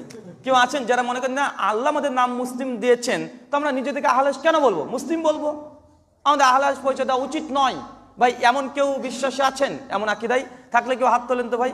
একজন, আলহামদুলিল্লাহ। আচ্ছা ভাই আপনি একটু দাঁড়ান, না ভয় পেলে বসে থাকেন না, অনেকে ভয় পায় যে মজলিসে ওঠা অভ্যাস নাই। তবে আপনার নাম কি? আবু বকর, মাশাআল্লাহ। আপনার দাবি কি বলেন? বাড়ি কোথায়? না আপনার নাম বলেছেন আবু বকর, তাই তো ভাই? তো আপনার দাবি কি, মানে আপনার দাবি মানে কি এটাই যে আমাদের নাম মুসলিম হবে? আল্লাহ কোরআন সূরা হাজের 78 নম্বর আয়াতে বলেছে, সূরা ইমরানের 64 নম্বর আয়াতে বলছে, 102 নম্বর আয়াতে, সূরা হামিদ সাজদা 34, বিভিন্ন জায়গায় আল্লাহ বলছে বিয়ান্না মুসলিমুন। তোমরা বলো, সাক্ষী থাকো আমরা মুসলিম। তো আমাদের নাম মুসলিম হওয়া উচিত, আমাদের নাম আহলে হাদিস পরিচয় দেওয়া যাবে না। এটা কি আপনার বিশ্বাস? আপনার নাম কি বললেন? তো ভাই আবু বকর কে এ নাম রেখেছে? আব্বা রেখেছে। তবে আল্লাহর নাম রেখেছে কি আমাদের? মুসলিম। আপনি আবু বকর কেন ভাই? আল্লাহ যে নাম দিয়েছে সেই নামে তোমাদেরকে ডাকতে হবে, সেটা তো আমাদের নাম, তাই না? আচ্ছা ওই নামে ডাকো, আল্লাহ যে নাম দিয়েছে সেই নামে যে তোমাকে ডাকতে হয়, সেটা যে নামে পরিচয় হয়। তো এখানে আপনার বাবা যে নামে দিয়েছে সেই নামে আপনি পরিচয় দিচ্ছেন, এখনই দিলেন, তার মানে বোঝা গেল, জি বসেন, তার মানে বোঝা গেল যে আমাদের নাম মুসলিমের পরেও একটা নাম দেওয়া যায়। প্রত্যেকের ব্যক্তিগত একটা নাম আছে না নাই? আপনার নাম আবু বকর, আপনার নাম ওমর, আপনার নাম উসমান, আমার নাম আলী, আর নাম রাহুল, আর নাম ওটা আছে না নাই? আছে। তার মানে বোঝা গেল না, আল্লাহ যে নাম দিয়েছে তারপরে একটা নাম দেওয়া যায়, যেমন প্রত্যেকের আছে। ঠিক আহলুল হাদিস ভাই, আমরা প্রত্যেকে মুসলিম, কিন্তু আমাদের মানহাজ কি? আহলুল হাদিস। এই আহলুল হাদিস কি পরিচয় দেওয়া যাবে? যে যাবে। একাধিক জায়গাতে আহলুল হাদিস শব্দটা ব্যবহার করা হয়েছে। সুনান তিরমিজি খুলবেন, কিতাবুল ফিতান, হাদিস নাম্বার 2192 এবং 2229। সাওবান রাদিয়াল্লাহু তাআলা আনহু, আবু হুরায়রা, জাবের বিন আব্দুল্লাহ, মুআবিব ইবনে কুররাতা, তার পিতার সূত্রে একাধিক তাওয়াতুর পর্যায়ে হাদিসটা আছে। 17 জন রাবি হাদিসটা বর্ণনা করেছে, আর 20 জন মুহাদ্দিসের কমেন্ট আছে হাদিসের উপরে। তার মধ্যে সুনান তিরমিজি খুলে দেখেন, কিতাবুল ফিতানের 2229 নম্বর হাদিস, মুআবিব ইবনে কুররাতা তার পিতার সূত্রে বর্ণনা করছে, ইজা ফাসাদু আল শাম ফালা খায়রা ফিকুম লা তাজালু তায়ফাতুন মিন উম্মতি মানসুরিন লা ইয়াজুরুহুম মান খাযালাহুম হাত্তা তাকুমা সাআত। ক্বালা মুহাম্মদ বিন ইসমাইলা ক্বালা আলী ইবনুল মাদিনী হুম আহলুল হাদিস। আলহামদুলিল্লাহ, সুনান তিরমিজিতে মজুদ আছে বলে তাইফে মানসুরা সাহায্য প্রাপ্তি দল, জান্নাতি দল, ফেরকায়ে নারজি একটা দল কিয়ামত পর্যন্ত হকে পুরে থাকবে। এই হাদিসের ব্যাখ্যাতে ইমাম তিরমিজি জন্মগ্রহণ করে 209 হিজরি, মৃত্যুবরণ করে 279 হিজরি। ইমাম তিরমিজি যখন তার জামে তিরমিজিতে হাদিসটাকে নকল করছেন, করার পরে তিনি বলছেন যে যে জান্নাতি দল, তাইফে মানসুরা সাহায্য প্রাপ্তি দল, এই দলটা কোনটা? ইমাম তিরমিজি বলছে, সাবালতু মুহাম্মদ বিন ইসমাইলা। এই জান্নাতি দল প্রসঙ্গে আমি ইমাম বুখারীকে জিজ্ঞাসা করলাম। কাকে?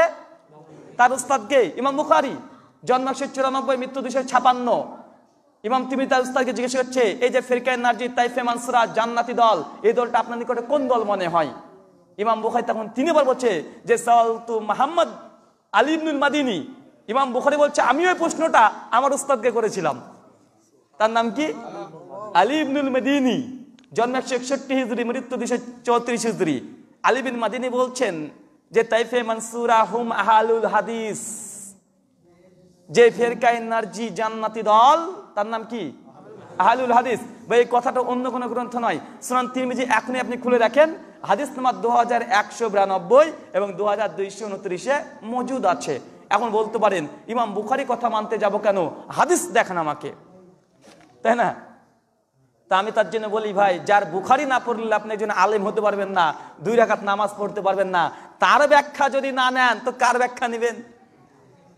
যার বুখারী না পড়লে আপনি 2 রাকাত নামাজ পড়তে পারবেন না, সেই যদি আহলুল হাদিস পরিচয় দেয় বা দিতে বলে, তবে আমি আপনি কি ডা বুঝেন নাই ভাই? অসংখ্য মুহাদ্দিসগণ, এমনকি যায়িফ হাদিসেও একটা যায়িফ হাদিস আছে, শুআবুল ঈমান লিল বাইহাকিতে, হাদিস 1741, যেখানে আবু সাইদ খুদরি রাদিয়াল্লাহু তাআলা আনহু তিনাকে প্রসঙ্গে বলা হচ্ছে যে ফাইনা খুলুফুনা ওয়া আহলে হাদিস ইবাদানা, যে তোমরা আমাদের পূর্ববর্তী উত্তরসূরি, তোমরা হচ্ছে আহলুল হাদিস। তো এই সনদটা যায়িফ, সহিহ নয়। এখানে আবু হারুন আবদে একজন রাবি আছে, সমস্ত মুহাদ্দিস তার প্রতি যারা করেছে, তো এই হাদিসটা সহিহ নয়। যদিও আলবানী রাহিমাহুল্লাহ সিলসিলা হাদিসে সহিহা হাদিস নম্বর 270-এ হাদিস সহিহ বলেছে, তবে আমার তাহকিক হাদিসটা যায়িফ, হাদিসটা গ্রহণযোগ্য নয়। তারপরেও যদি বলেন যে না, আল্লাহ যে নাম দিয়েছে বা আল্লাহর পছন্দীয় নাম মুসলিম, এই পছন্দনীয় নামই আমাদেরকে ডাকতে হবে, তো ভাই সহিহ বুখারীতে আরেকটা আল্লাহ পছন্দনীয় নাম আছে, কি জানেন? আল্লাহকে জিজ্ঞাসা করছে, আল্লাহ রাসূল, আল্লাহর কাছে সবচেয়ে পছন্দের নাম কি? তো আব্দুল্লাহ আর আব্দুর রহমান। কি নাম ভাই পছন্দের নাম? তাহলে আপনার নাম আব্দুল্লাহ আর আব্দুর রহমান নামই রাখতে হবে, অন্য কোনো নাম রাখা যাবে না। কারণ আল্লাহর কাছে পছন্দ কোন দুটো নাম? এটা আব্দুল্লাহ, এটা আব্দুর রহমান। তো দুটো নাম আল্লাহর কাছে পছন্দ, আবু বকর নাম পছন্দ নয়। পছন্দ কি ভাই? তার নাম রাখা যাবে না। অসংখ্য জবাব দেওয়া যেতে পারে। ভাই কোরআন কয়টা? কোরআনের নাম কয়টা? অসংখ্য। কোরআনুল কারীম, হাকিম, ফুরকান, নূর, অসংখ্য নাম আছে। ভাই আল্লাহ কয়জন? আল্লাহর নাম কতগুলো? অসংখ্য। রহিম, আল করিম, হাকিম, অনেকগুলো নাম আছে। ভাই আমাদের শেষ নবী কয়জন? নাম কয়জন? মোহাম্মদ, আহমদ, আল মাহি, আল আকিব, শারসুন আলীল বাগাবি, হাদিস 3630। দেখেন অসংখ্য নাম আছে বিশ্বনবীর। তার মানে বোঝা গেল ভালো জিনিসের নাম অনেক থাকে। তো মুসলিম আমরা, তো আমাদের নাম আহলুল হাদিস মানহাজ হতেই পারে। আর আল্লাহ যে শুধুমাত্র আমাদেরকে মুসলিম বলে ডাকেছে এটা সঠিক কথা নয়। আল্লাহ হচ্ছে ইয়া আইয়ুহাল্লাযীনা আমানু, ডেকেছে কি ডাকেনি? কাদ আফলাহাল মুমিনুন, মুমিন বলে ডেকেছে কি ডাকে নাই? ডেকেছে। সাহাবীদেরকে মুহাজির আনসার ভাগ করেছে কি করে নাই? করেছে। জি, সূরা তওবার 100 নম্বর আয়াতে স্পষ্ট যে সাহাবীদেরকে মুহাজির আনসার আল্লাহ নিজে ডেকেছে। তাহলে বোঝা গেল বৈশিষ্ট্যগত নাম ব্যবহার করা যেতে পারে। এটা সালাফ থেকে হয়ে আসছে। আপনি যদি বলেন না মুসলিম পরিচয় দিতে আলাদা পরিচয় দেওয়া যাবে না, তো ইমাম বুখারী, মুসলিম, আবু দাউদ, তিরমিজি, ইবনে মাজাহ সবার বিরুদ্ধে আপনার ফতোয়া যাবে। তো ভাই ওদেরকে বাদ দিয়ে আপনি একাই মুসলিম থাকবেন ওদেরকে গোমরা বলে? জি। যারা সৌদির সাথে রোজা ও ঈদ করে তাদের পেছনে নামাজ হবে কি না? ভাই নামাজ হবে। সহিহ বুখারী 594 নম্বর হাদিসের অধীনে ইমাম বুখারী একটা অধ্যায় রচনা করেছে, বিদাতি এবং ফিতনাবাজ ইমামের পেছনে সালাত। হাসান বসরি রাদিয়াল্লাহু তাআলা আনহুর একটা ফতোয়া মজুদ নিয়ে এসেছে ওখানে, যে বিদাতি এবং ফিতনাবাজ যদি ইমাম হয়, যে ফিতনা পাকায় এবং বিদাতি আমল করে, আমলগত বিদাতি, তার পেছনে সালাত বৈধ। তবে একই দিনে সিয়াম ঈদ পালন করে এই ব্যক্তির পেছনে সালাত বৈধ, কিন্তু ও যে একটা সমাজকে ভঙ্গ করে আলাদা জায়গায় একটা ঈদগাহ খুলেছে, ওখানে সালাত আদায় করছে, ওখানে না যাওয়াটাই ভালো। কথা বলছেন নাই ভাই? ওর পেছনে 5 ওয়াক্ত নামাজ যদি পড়তে চান পড়তে পারবেন, সমস্যা নাই। কিন্তু খাস ভাবে দেখাচ্ছে আপনাদের আজকে ঈদ হবে, আজকে ঈদ হওয়ার কথা, ওরা কালকে আদায় করে নিয়েছিল, ভাই ওখান থেকে দূরে থাকবেন। কেন? এটা ইখতিলাফি মাসাইল, আর এটা জমহুর সালাফদের রায়। যে দেশে মানুষ সে দেশের চন্দ্র দেখে তারা সিয়াম পালন করবে, সিয়াম ভঙ্গ করবে, এটা জামহুরদের মত। এ বিষয়ে একাধিক আলোচনা নেটে আছে। আর বিস্তারিত জানার জন্য আমাদের শাইখেরই একটা সম্মত বই লেখা আছে যে বিভ্রান্তি নিরসন, মানে একই দিনে সিয়াম এবং ঈদ, বিভ্রান্তি নিরসন, এই মর্মে একটা তার নিজের বই আছে, বইটা নিয়ে যেতে পারেন। শেখ বইটা নিয়ে এসেছেন? জি, শাইখের বইটা আছে। বইটা অনেক দলিল, প্রায় 150 পৃষ্ঠার বই তিনি নিয়ে এসেছেন। বইটা পড়েছিলাম, চমৎকার একটা বই। শাইখের বইটা নিয়ে যাবেন, সমস্ত অভিযোগের জবাব পেয়ে যাবেন। ওই যে রহমানী সাহেব যে বইটা লিখেছে আর একটা মাদানী সাহেব বইটা লিখেছে, ওনার জবাবেই শেখ বইটা রচনা করেছে। জি। 7 আসমানে 7টা মুহাম্মদ, 7টা আদম, 7টা নবী আছে, কোন এক বক্তা বলেছে। জি ভাই, সূরা তালাকের 12 নম্বর আয়াতের ব্যাখ্যাতে মুস্তাদাক আল হাকিম থেকে একটা হাদিস এসেছে, যে কিছু হাদিস পাওয়া যায় যেখানে বলা হয়েছে যে আমাদের যে পৃথিবী যেমন একটা পৃথিবী, ঠিক 7টা এরকম পৃথিবী আছে। আমাদের এখানে যেমন নবী মোহাম্মদ এসেছিল, ওখানে নবী মোহাম্মদ এসেছিল। তো এই হাদিস ভাই সমস্ত মুহাদ্দিসদের ঐক্যমত জয়ীফ, সমস্ত মুহাদ্দিসদের ঐক্যমত জয়ীফ। 3টে সনদ এসেছে, 3টে জয়ীফ, নিতান্তই জাল। এই আকীদা সঠিক নয়। যে বক্তা বলেছে ওনাকে তাহাকিক করা উচিত, কেননা এটা ফালতু ফিতনা করে সমাজে নতুন কোনো মতবাদ পেলেই বাগে তাহাকিক করা উচিত, উচিত নয়? উচিত। তাহাকিক না করে এটা বলা যাবে না। এটা সালাফদের মানহাজও নয়, এটা কোন সুন্নাহর কাজও নয় যে আপনি কোনো কিছু পেলেন আর সঙ্গে সঙ্গে প্রচার করবেন, এটা যাবে না। জি। আহলে হাদিস কি ব্রিটিশদের ধারা তৈরি কিনা? ভাই একটু আগে শুনান, তিরমিজি থেকে দলিল দিয়েছে আহলুল হাদিস। ভাই দিয়েছে কি দিই নাই? তার মানে আহলে হাদিস যদি ইংরেজদের জামানায় পয়দা হয়, তো ইমাম তিরমিজি আগে ইংরেজদের দালাল ছিল। নাউজুবিল্লাহ মিন জালিক। যদি না থেকে করবো, এখানে আহলে হাদিস শব্দ নিয়ে এসেছে। আবার আহলে হাদিসকে ফেরকায়ে নারজি বলেছে, জান্নাতি দল, বোঝেন নাই? তারপরে আরেকজনকে ইহুদি খ্রিস্টান দালাল বলতে হবে। তার নাম কি জানেন? পীরানে পীর, বড় পীর আব্দুল কাদের জিলানী রাহিমাহুল্লাহ, আলে মুতাওয়াফা 470 হিজরি, মানে 470 মৃত্যুবরণ করে পীর সাহেব। তার নাম দিলে নাকি আগুন ও পানি হয়ে যায়। কথা বলেন না ভাই? তার একটা বই আছে আল গুনিয়া, 90 পৃষ্ঠা, যেটা আমাদের বাংলা ভাষাসী মানুষের আমরা যেটা জানি যে গুনিয়াতুত তালেবিন, এই বইয়ে 90 নম্বর পৃষ্ঠা মিসরি ছাপা, পরিষ্কার সেখানে তিনি বলছেন আম্মাল ফিরকাতুল নারজি ফাইয়াই আহলি সুন্নাহ ওয়াল জামা ওয়া মা ইসমুহুম ইল্লা ইসমু ওয়াহিদ ওয়া হুয়া আসহাবুল হাদিস। যে ফিরকায়ে নারজি তো একটাই, তার নাম আহলুস সুন্নাহ ওয়াল জামা, মানে আহলুস সুন্নাহ ওয়াল জামাত, এর দ্বিতীয় কোনো নাম নেই, একটাই নাম ব্যতীত, হুম আহলুল হাদিস বা আসহাবুল হাদিস। বা পীর সাহেব বলেছে ফিরকায়ে নারজি আহলুল হাদিস, তো তাকেও ইহুদি খ্রিস্টান দালাল বলতে হবে। এখন যদি পারেন বলেন, বা আহলুল হাদিস এটা নতুন কোনো দল মাযহাব নয়। মানুষ বলে যে ভারতবর্ষে আহলে হাদিস এসেছে মাত্র 250-300 বছর আগে। হোসেন বাটালবি সাহেব তিনি প্রথম এ দাওয়াত নিয়ে আসে, তো তার মানে আহলে হাদিস মাত্র 300 বছর আগে এসেছে। ভাই কথা বলে না? যদি ইতিহাস ভুল তাহলে এই ইতিহাসকে সঠিক ধরে নিলাম। এবার টিট ফর ট্যাট, মানে আমার হচ্ছে অ্যান্টিভেনাম জবাব যেটা, যদি এটা যদি হয়েও যায় যে 300 বছর আগে আহলে হাদিস ভারত এসেছে, তার মানে আহলে হাদিস একটা নতুন দল। তো ভাই আমাদের একটা প্রশ্ন, তারাই বলে যে ভারতে প্রথম ইসলাম প্রচার করেছে কে? কারা? কোন পীর? আব্দুল কাদের জিলানী নয়, খাজা মঈনুদ্দিন চিশতি রাহিমাহুল্লাহ। তিনি কোন শতাব্দীর মানুষ? 6 শতাব্দীর মানুষ। এখন যদি তারা বলে, আমরা যদি পাল্টা তাকে বলি যে ভারতবর্ষে ইসলাম এসেছে 600 হিজরির দিকে, তাদের ইতিহাস অনুযায়ী, তার মানে জানতে হবে তার আগে মানে ইসলাম ছিল না। যদি আহলে হাদিস ভারতবর্ষে 300 বছর আগে এসে থাকে, তার মানে কি আহলে হাদিস পৃথিবীর কোন জায়গায় ছিল না? কথা বলেন। যদি এই ইতিহাসে ধরে নি, তার মানে বোঝা গেল না ভারতবর্ষে আহলে হাদিস এসেছে 300 বছর আগে, তার আগে আহলে হাদিস ছিল। ঠিক একইভাবে 600 হিজরিতে তাদের ইতিহাস অনুযায়ী ভারত ইসলাম এসেছে, তার আগে ইসলাম পৃথিবীতে ছিল। সোজা বিষয়। জি, সম্মিলিত মুনাজাত নিয়ে আমাদের মধ্যে দ্বন্দ্ব। ভাই দোয়া নিয়ে যে বাড়াবাড়ি হবে, আমি একটু শেখকে হাদিস একটা দেখাচ্ছিলাম, মুসনাদে আবি দাউদ তাইলিসি হাদিস নম্বর 195, আর শারহ সুনানিল বাগাবি হাদিস নম্বর 500, আর আবু দাউদ সুনান আবু দাউদ হাদিস 1480। যে রাসূল বলেছেন আমার শেষ জামানাতে আমার উম্মত দুটো জিনিস নিয়ে বাড়াবাড়ি করবে, গুলু করবে, বাড়াবাড়ি করবে। 1 পবিত্রতা, আর 2 দোয়া। দোয়া নিয়ে যে বাড়াবাড়ি হবে বিশ্বনবী আগে বলেছে। আলহামদুলিল্লাহ বিশ্বনবী যে নবী, তার এটা প্রমাণ যে তিনি বলেছেন দোয়া নিয়ে বাড়াবাড়ি হবে। সুনান আবু দাউদ খুলে দেখেন 1480 নম্বর হাদিস, লম্বা হাদিসের শেষ অংশটুকু পড়েন। মুসনাদে আবি দাউদ তাইলিসি হাদিস নাম্বার 197, একই হাদিস আছে, একাধিক জায়গাতে আছে, হাদিসটা হাসান সনদে বর্ণনা হয়েছে। তার মানে বোঝা গেল দোয়া নিয়ে বাড়াবাড়ি হবে। তাই তো বগুড়াতে মারামারিও হয়েছে। একজন শেখ আহমদুল্লাহ ত্রিশালী হাফেজাহুল্লাহ, তিনি দোয়া করবেন না, তাকে জোরপূর্বক দোয়া করে নিয়েছে।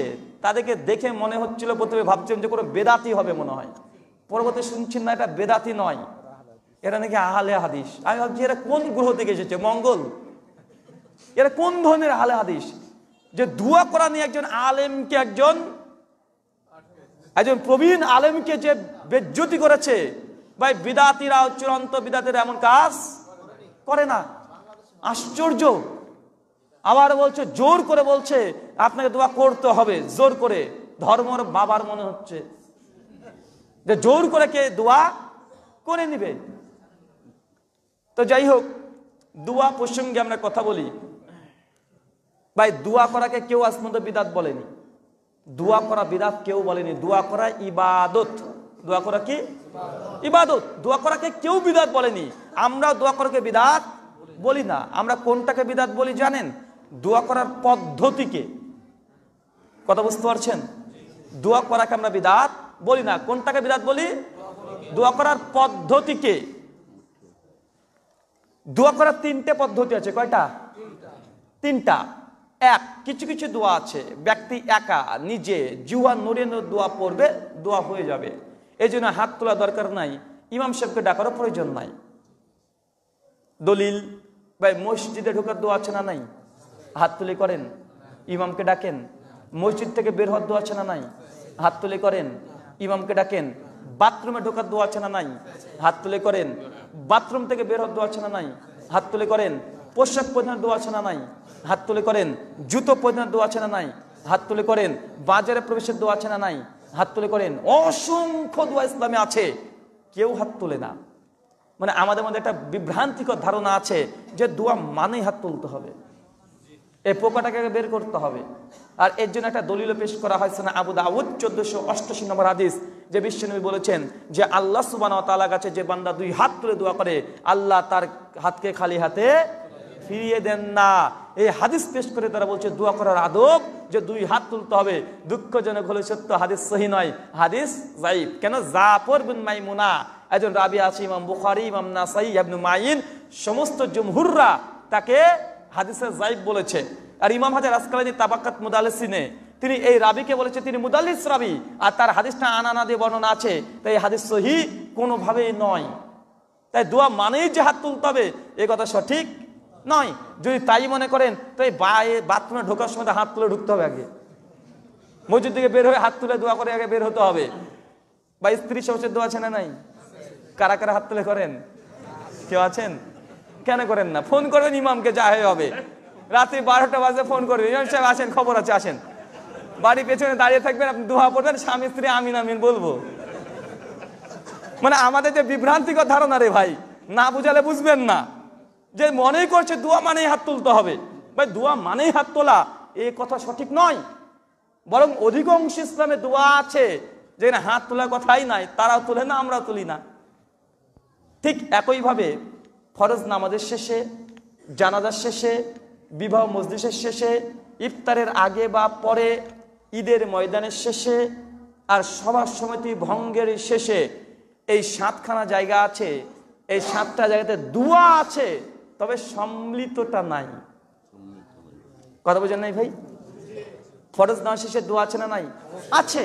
কেউ অস্বীকার করলে 38টা দোয়া প্রমাণিত আছে, কিন্তু এই পদ্ধতি নাই। কোন পদ্ধতি? ইমাম সাহেব 2 হাত তুলবে, মুক্তাদিও হাত তুলবে। ইমাম সাহেব দোয়া পড়বে, মুক্তাদি শুধু আমিন আমিন করবে। আর এটা হয় 7টা জায়গায়। ভাই মাসালা কয়টা বলেন তো?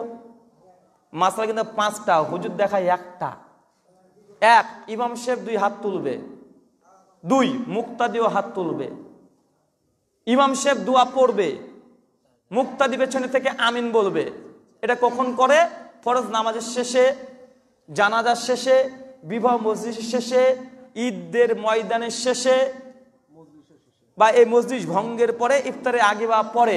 এই যে 6 জায়গাতে এই 5টা পদ্ধতি একত্রিত ভাবে যে দোয়া সম্মিলিত করা হয় জামাতবদ্ধভাবে, এই মর্মে একটাও সহিহ হাদিস নাই। তবে এই 7টা জায়গাতেই দোয়া আছে। বুঝলেন না ভাই? ফরজ নামাজ শেষে যেমন দোয়া আছে, জানাজার শেষেও দোয়া আছে, ইফতারের আগে পরেও দোয়া আছে, আবার বিবাহ মজলিসের শেষে দোয়া আছে, এই মজমা ভঙ্গা করার পরেও দোয়া আছে। কিন্তু পদ্ধতিকে বিদআত বললাম। কোনটাকে বিদআত বলা হয়? পদ্ধতিকে, দোয়া করাকে নয়। আশা করি সেটা স্পষ্ট হয়েছে। আজকাল যে বোরখাগুলো বের হয়েছে, যেগুলো কি পরা যাবে আর পরা কি পর্দা হয়ে যাবে? এখনকার যা বোরখা বা পর্দা বা হিজাব মেয়েরা পড়ছে, ওটা পরলে যেন বেশি সুন্দর লাগে দেখতে, মনে হয় বারবার দেখ হয়ে আছে না? এত সুন্দর রঙ্গ চঙ্গ, এত সুন্দর চকচকে, এত সুন্দর ঝকঝকে, মানে বোরখা পরে গেলে মনে হয় আবার দেখ এইভাবে। তো ভাই বোরখা কি তাকে ঢেকে রাখা?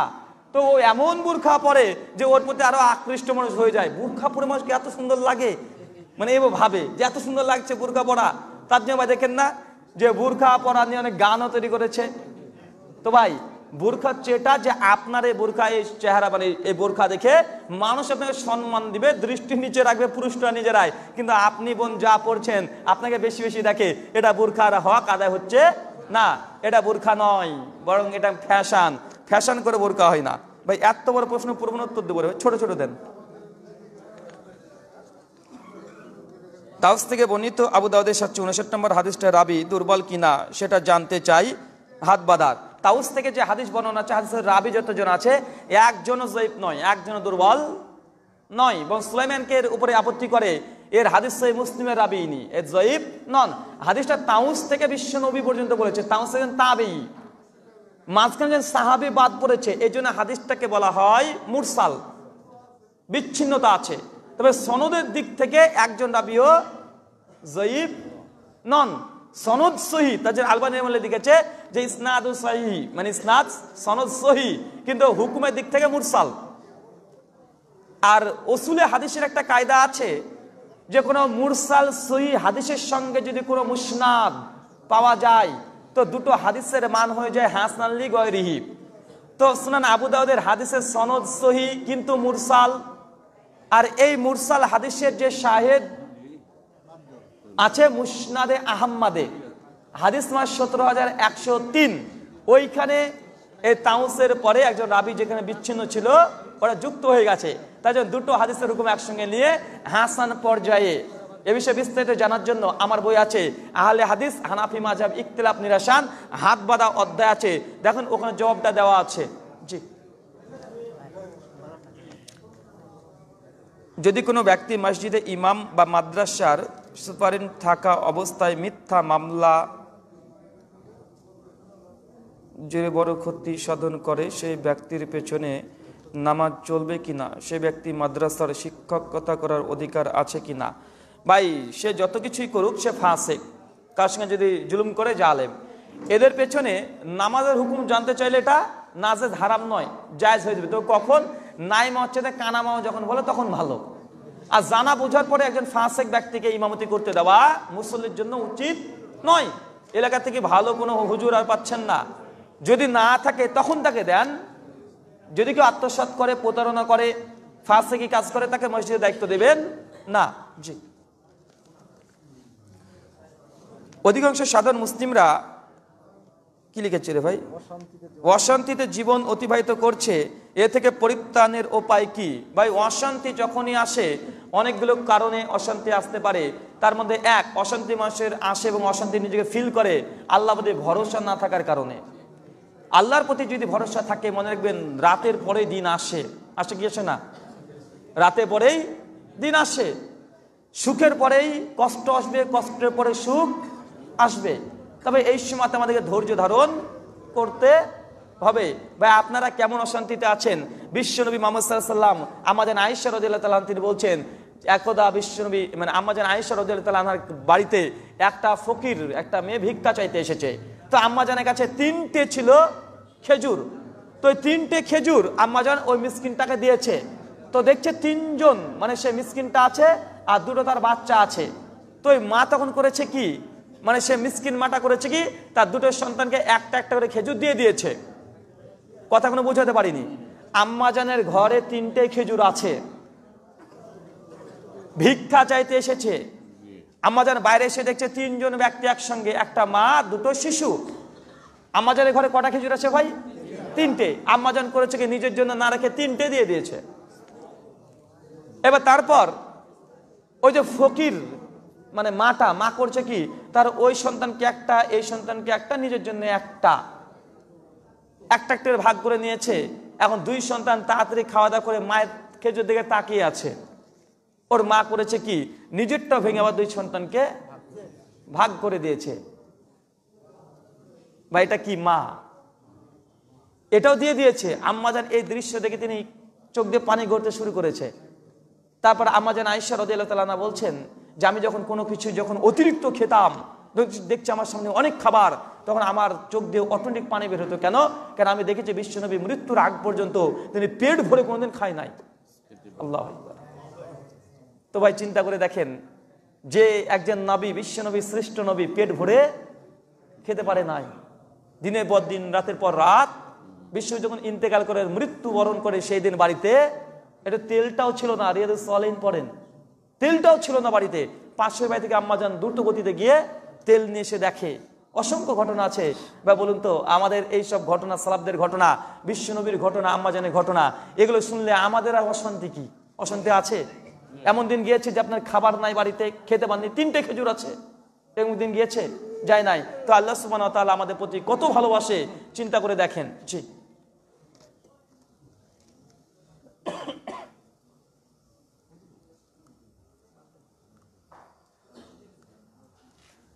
আচ্ছা, কোন ব্যক্তি মুসাফির আছে, কেউ মুকিম আছে, আগে সালাত আদায় করাবে কে? সহিহ বুখারীতে স্পষ্ট অধ্যায় আছে, 681 82 83 নম্বর হাদিসের অধীনে ইমাম বুখারী অধ্যায় রচনা করেছে। মুকিম অবস্থায় যদি কেউ থাকে আর কেউ যে সফর অবস্থায় থাকে মুসাফির সালাত আদায় করা হকদার নয়। কে? মুকিম। উনি সালাত আদায় করেন, উনি হকদার। এখন জোর জবরদস্তি করলে মুসাফির ব্যক্তি ইমামতি করতে পারে, জায়েজ। তো উত্তম কোনটা? যিনি মুকিম আছে।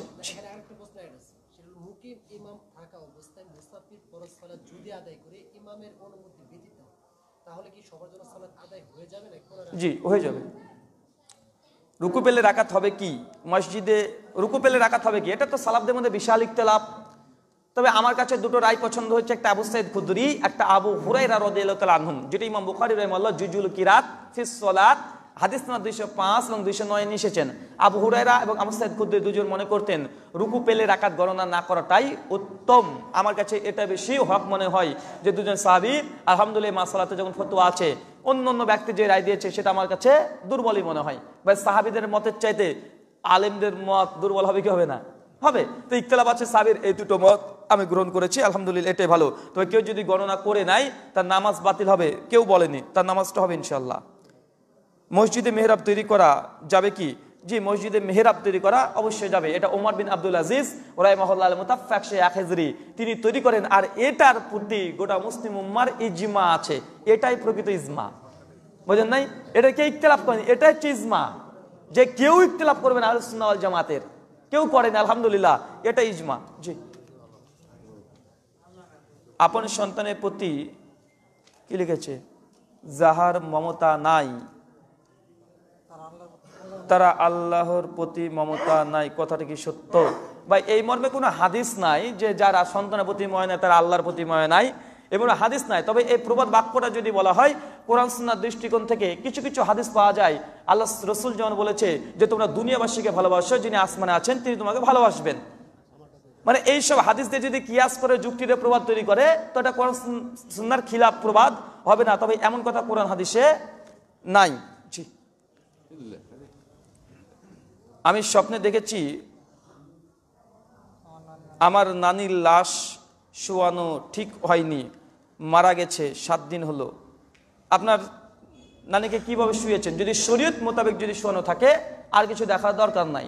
নানিশ যদি কবরে দেখেছেন যে তিনি কোনো খারাপ অবস্থায় আছে বা তার শোয়ানো নাই, যদি শরীয়ত সম্মতভাবে যদি তাকে শোয়ানো হয়, দাফন করা হয়, আর কিছু করার দরকার নেই। এখন নানিকে যদি বারবার স্বপ্নে দেখেন, সর্বোচ্চ আপনি করতে পারেন তার নামে দান সাদকা বেশি বেশি করতে পারেন, এবং যেগুলো ইবাদত আছে মৃত ব্যক্তির জন্য, জীবিতদের যে করণীয় এই ইবাদতগুলো করতে পারেন। আর এই মর্মে আমার একটা বই আছে, মৃত ব্যক্তির জন্য জীবিতদের করণীয় এবং বর্জনীয়। 17খানা আমল আমরা করতে পারবো মৃত মানুষের জন্য, জীবিত মানুষরা, আর 18খানা আমল আমরা করতে পারবো না। দুটো নিয়ে আলোচনা করা আছে, বইটা নিয়ে যেতে পারেন, শুধু বাইরে মনে আছে বইগুলো, মসজিদের ভিতরে আছে। জি। মসজিদ নিয়ে যারা ষড়যন্ত্র করে তাদের বিধান কি? তা তো ইসলামের শত্রু রে ভাই। মসজিদ আল্লাহর ঘর, কে ষড়যন্ত্র করবে ভাই? মসজিদকে নিয়ে কেউ ষড়যন্ত্র করতে কোনো মুমিন ব্যক্তি পারে না। জি।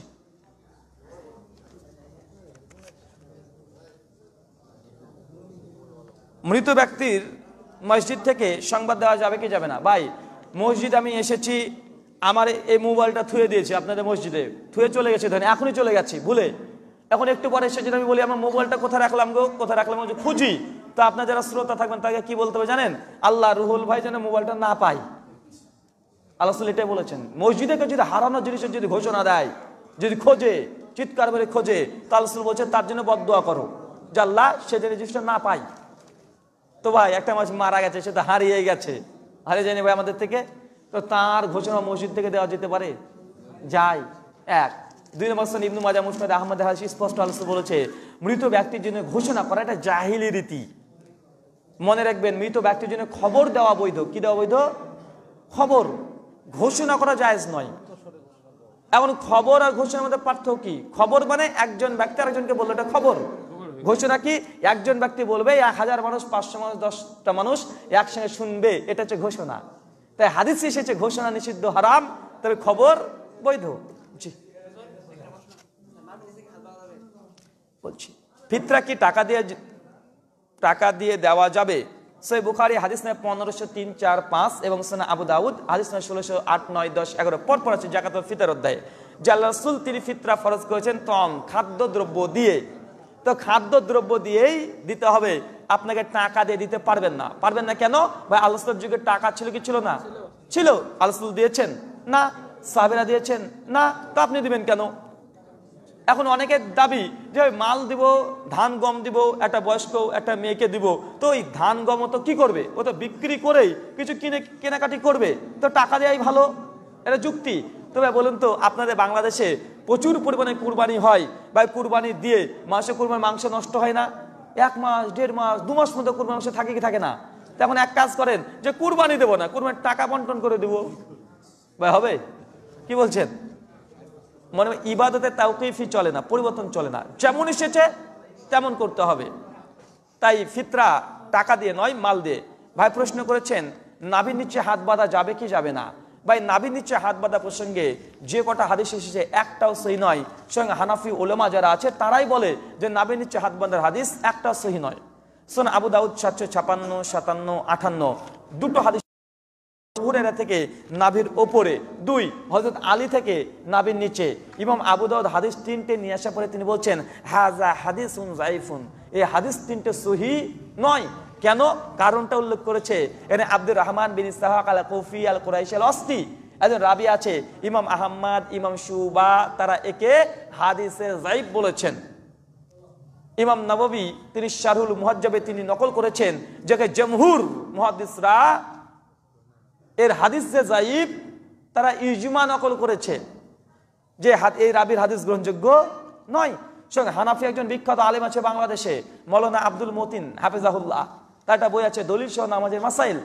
তিনি বইটার 80, 81, 82 পৃষ্ঠায় এই 3টে হাদিস নিয়েছে। তিনিও বলেছেন এই হাদিস 3টে সহিহ নয়।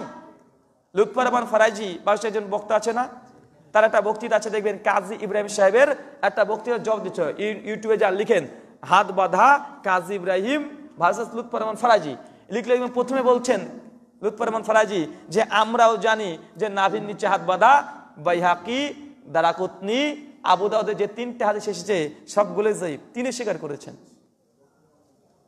আর পশ্চিমবাংলার একজন হানাফি বিদ্বান, দেওবন্দি বিদ্বান, তার নাম নাসিরউদ্দিন চাঁদপুরি, তার বই হানাফি কেল্লা 2য় খণ্ডে 16-17 তিনি স্বীকার করেছেন। হানাফিদের নামাজ 80 নম্বর পৃষ্ঠায় প্রথম 3টে লাইনে তারা বলেছেন নাভির নিচে হাত বাঁধা হাদিস 3টে এসেছে, 3টে যায়িফ। একটা আছে মুসনাদ ইবনে আবি শাইবা, তাই মুসনাদ ইবনে আবি শাইবা মূল হাদিসটা নাই।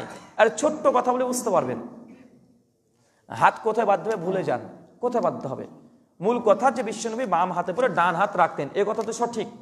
কি ভাই? বাম হাতে পরে ডান হাত রাখতেন। ভাই বলুন তো এই কাগজটা কোথায় আছে? বাম হাতের। এখন এই কাগজটা কোথায় আছে? বাম হাতের নিচে। এখন কোথায় আছে? এখন নিচে। হাদিস কি? যে রাসূল বাম হাতে পরে ডান হাত রাখতেন। এবার একটু দাঁড়ায় দেখেন, যখন হাত রাখি নাভির নিচে, তাই তো? এই তো ভাই বলুন তো এই হাতটা কি বাম হাতের ওপরে ডান হাত না বাম হাতের নিচে ডান হাত? বাম হাতের নিচে ডান হাত। হাদিস কি? বাম হাতের উপরে ডান হাত। এখন কেউ যদি মনে করে যে নাভির নিচে হাত বাঁধবো প্লাস বাম হাতের উপরে ডান হাত রাখবো, তো কেমন ভাবে রাখতে হবে? এইভাবে, বোঝেন নাই? হাদিস কি? বাম হাতের উপরে ডান হাত। ভাই এবার বলুন তো কোথায় আছে? বাম হাতের উপরে ডান হাত। যত নিচে যাবেন তত এই হাত নিচে নামবে কি নামবে না? নামবে। তবে হাদিস তো বাম হাতের উপরে ডান হাত, বাম হাতের নিচে ডান হাত, এই মর্মে একটা হাদিসও নাই। 1 2 নম্বর দলিল, তারা বলছে যে পুরুষরা নাভির নিচে, নারীরা বুকের উপরে। বলছে কি বলছে না? তার মানে বোঝো তাদের একটা ফতোয়া বুকে পুরে হাত বাঁধা জায়েজ। এখন তুমি না বুকে পুরে হাত বাঁধা কোনো হাদিস নাই, তো তোমাদের মেয়েরা বাঁধে কেন? বাঁধে না হুজুর? হুজুরের বউরা বাঁধে না? ওর মেয়েরা বাঁধে না? বৌমারা বাঁধে না? সবাই তো বাঁধে। তা হাদিস না থাকলে কি এমনি বাঁধে নাকি? তার বোঝেন না, হাদিস অন্তত আছে তার মানে। এখন প্রশ্ন একটা আসে যে পুরুষরা নাভির নিচে, নারীরা বুকের উপরে, যদি হিজরা হয় বলেন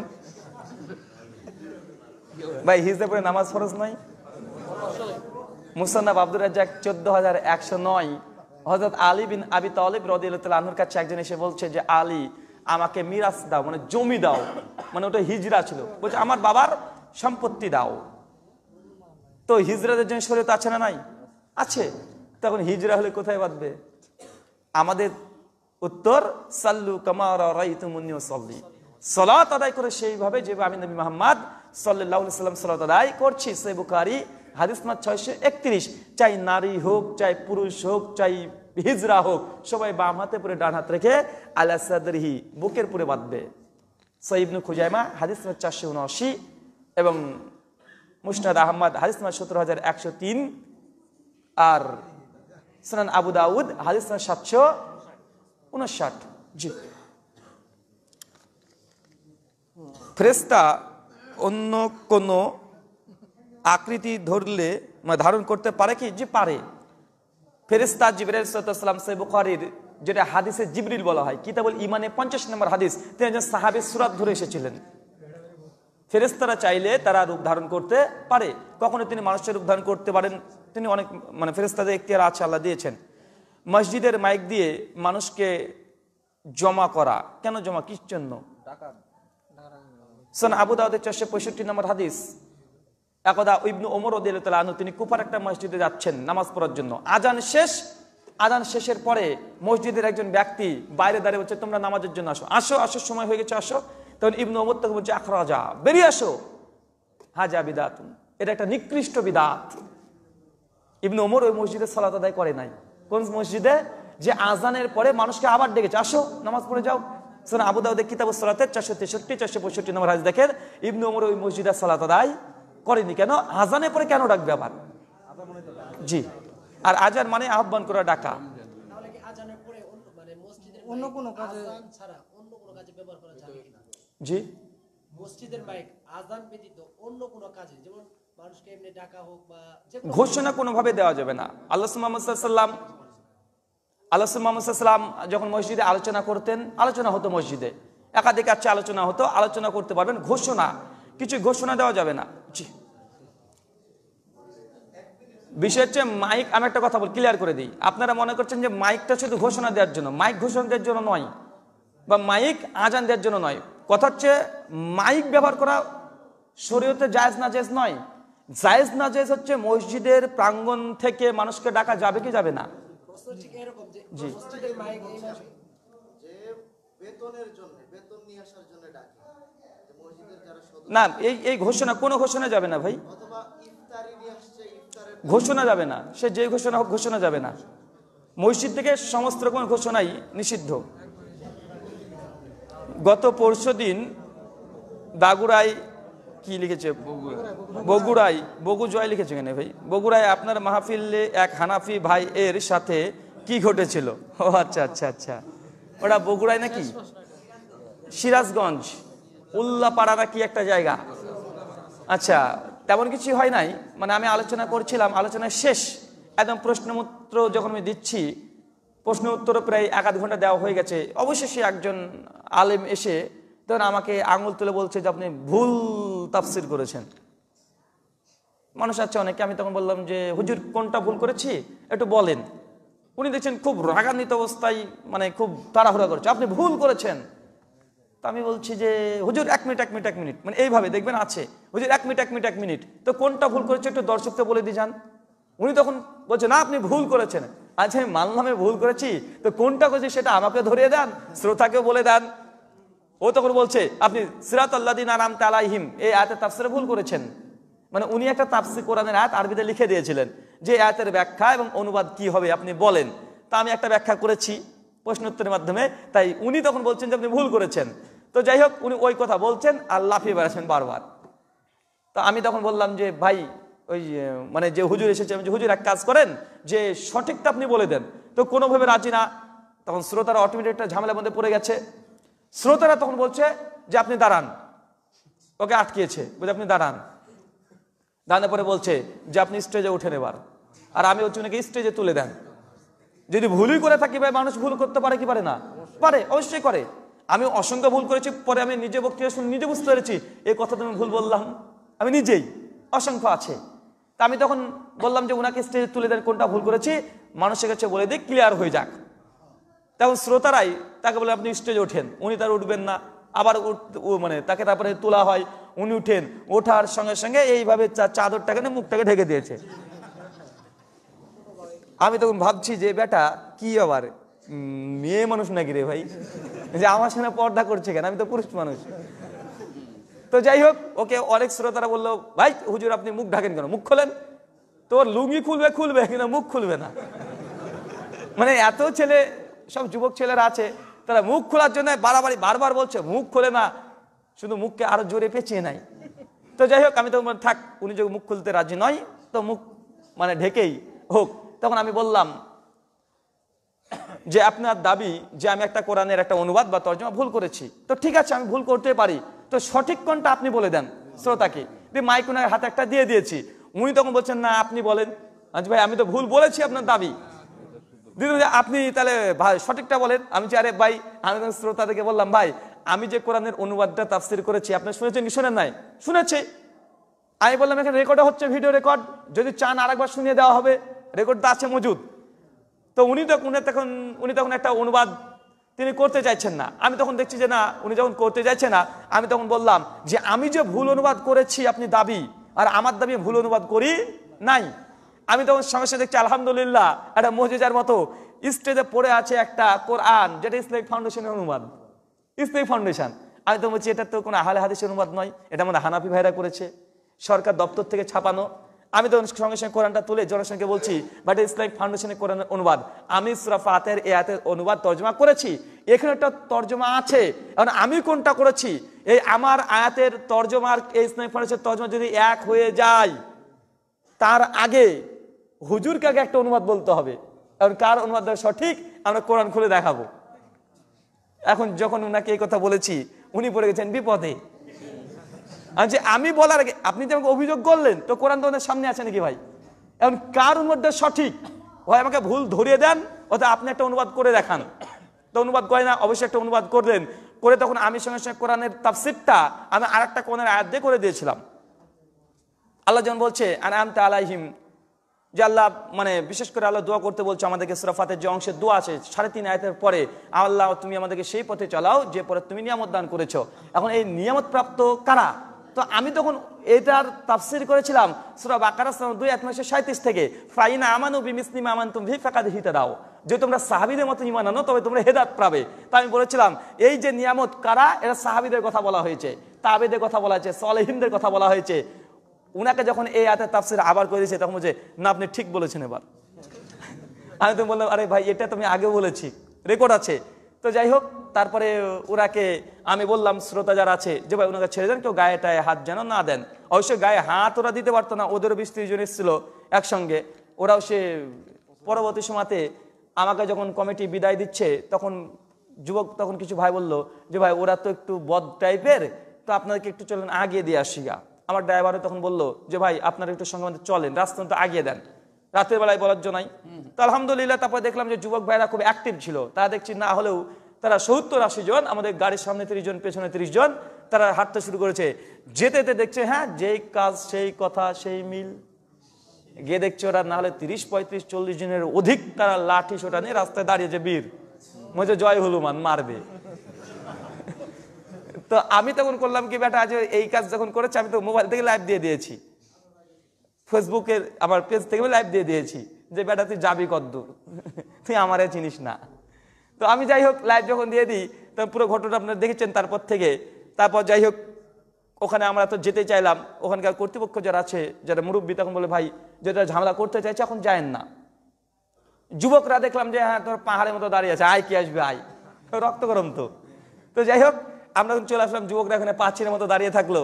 তারপর গ্রামের মুরব্বী আরও গেল, কিছু চেয়ারম্যান টেয়ারম্যান যারা আছে আপনাদের ওখানে স্থানীয় তারা এসে রাত্রিবেলাতে তখন কয়েক ঘন্টার মধ্যে রাস্তা ক্লিয়ার করে দিল আমাদের, তারপরে গার্ড দিয়ে রাস্তা পার করে দিল, আমরা বেরিয়ে চলে আসলাম আলহামদুলিল্লাহ। তো আমি তখন ভাবলাম যে বেটা স্টেজে তোমাকে তুললাম, তোমাকে মতামত প্রকাশ করার স্বাধীনতা দিলাম, তোমাকে আলোচনা করার সুযোগ দিলাম, সমাধান হয়ে গেছে, তারপর অপরাধ কি পেলো যে আমাকে মারবে? পরে বুঝতে পারলাম যে হাবিল আর কাবিলের ঘটনা। কি জানেন না ভাই, হাবিল কাবিল দুই ভাই কুরবানি করেছিল, সূরা মাইদা খুলেন 28 নম্বর আয়াত, তাফসীর ইবনে কাসির পড়েন, দুই ভাই কুরবানি করেছিল। এখন এক ভাই আল্লাহ কুরবানি কবুল করেছে, আর এক ভাই কুরবানি করেনি, কবুল করেনি। আর যার কুরবানি কবুল করেনি সে রেগে গেছে, তোর কুরবানি করলো আল্লাহ আমার করলো না, একবারে মেরেছে, মেরে ফেলেছে। মানে যখন দলিলে পারবে তখন মারবো, নাই মারবো তোকে, আবার দলিল নেই তো কিছু মারবো। তো অবশ্যই ধরেন মারামারি একটা ফন্দি করলো, তো আল্লাহ সুবহানাহু ওয়া তাআলা ইবাদত করেছে। তো ভাই এবারকার একটা সমস্যা দেখছি কি জানেন, যে আপনাদের বাংলাদেশের প্রোগ্রাম এবার যতটা প্রোগ্রাম করে অধিকাংশ জায়গাতেই দেখছি এরকম একটা সিস্টেম যে 20-30 জন 40 জন একসঙ্গে ওলেমা চলে আসছে, এসে একটা ঝামেলা করার চেষ্টা করছে। তো আলহামদুলিল্লাহ এখন পর্যন্ত বাধা দিতে পারেনি।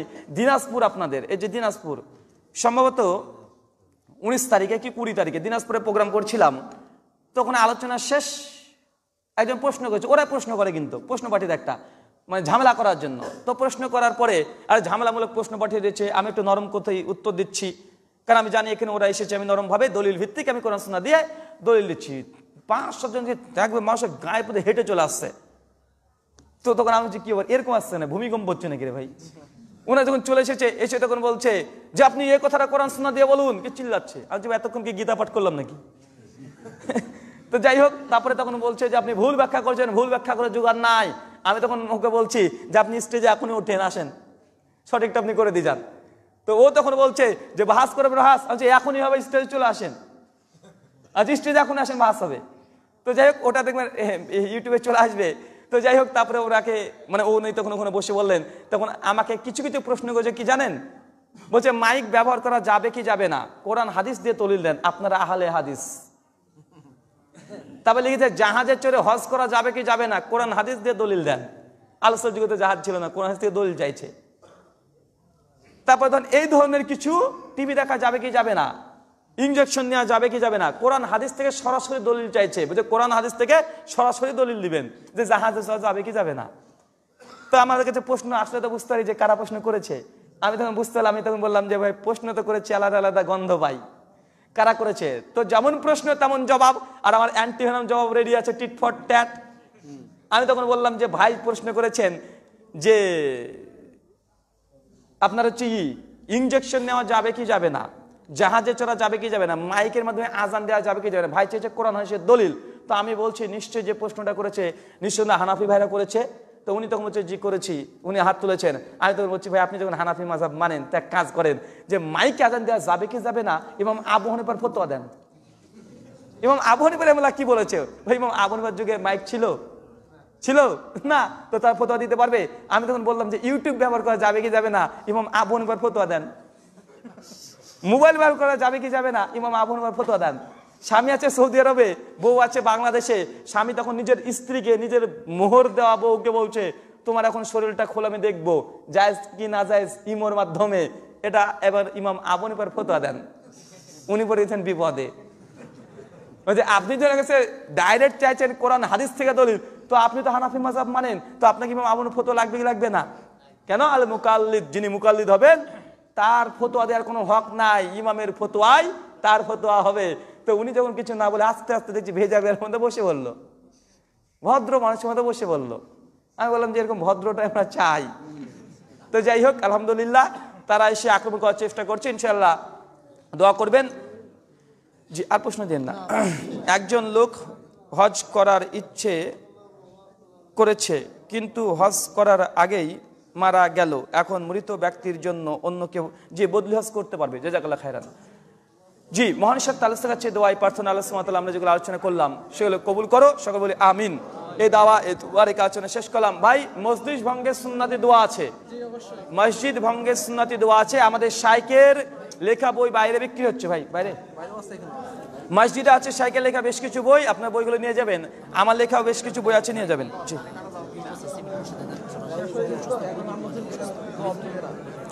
ওটা শেখকে বলে দেন।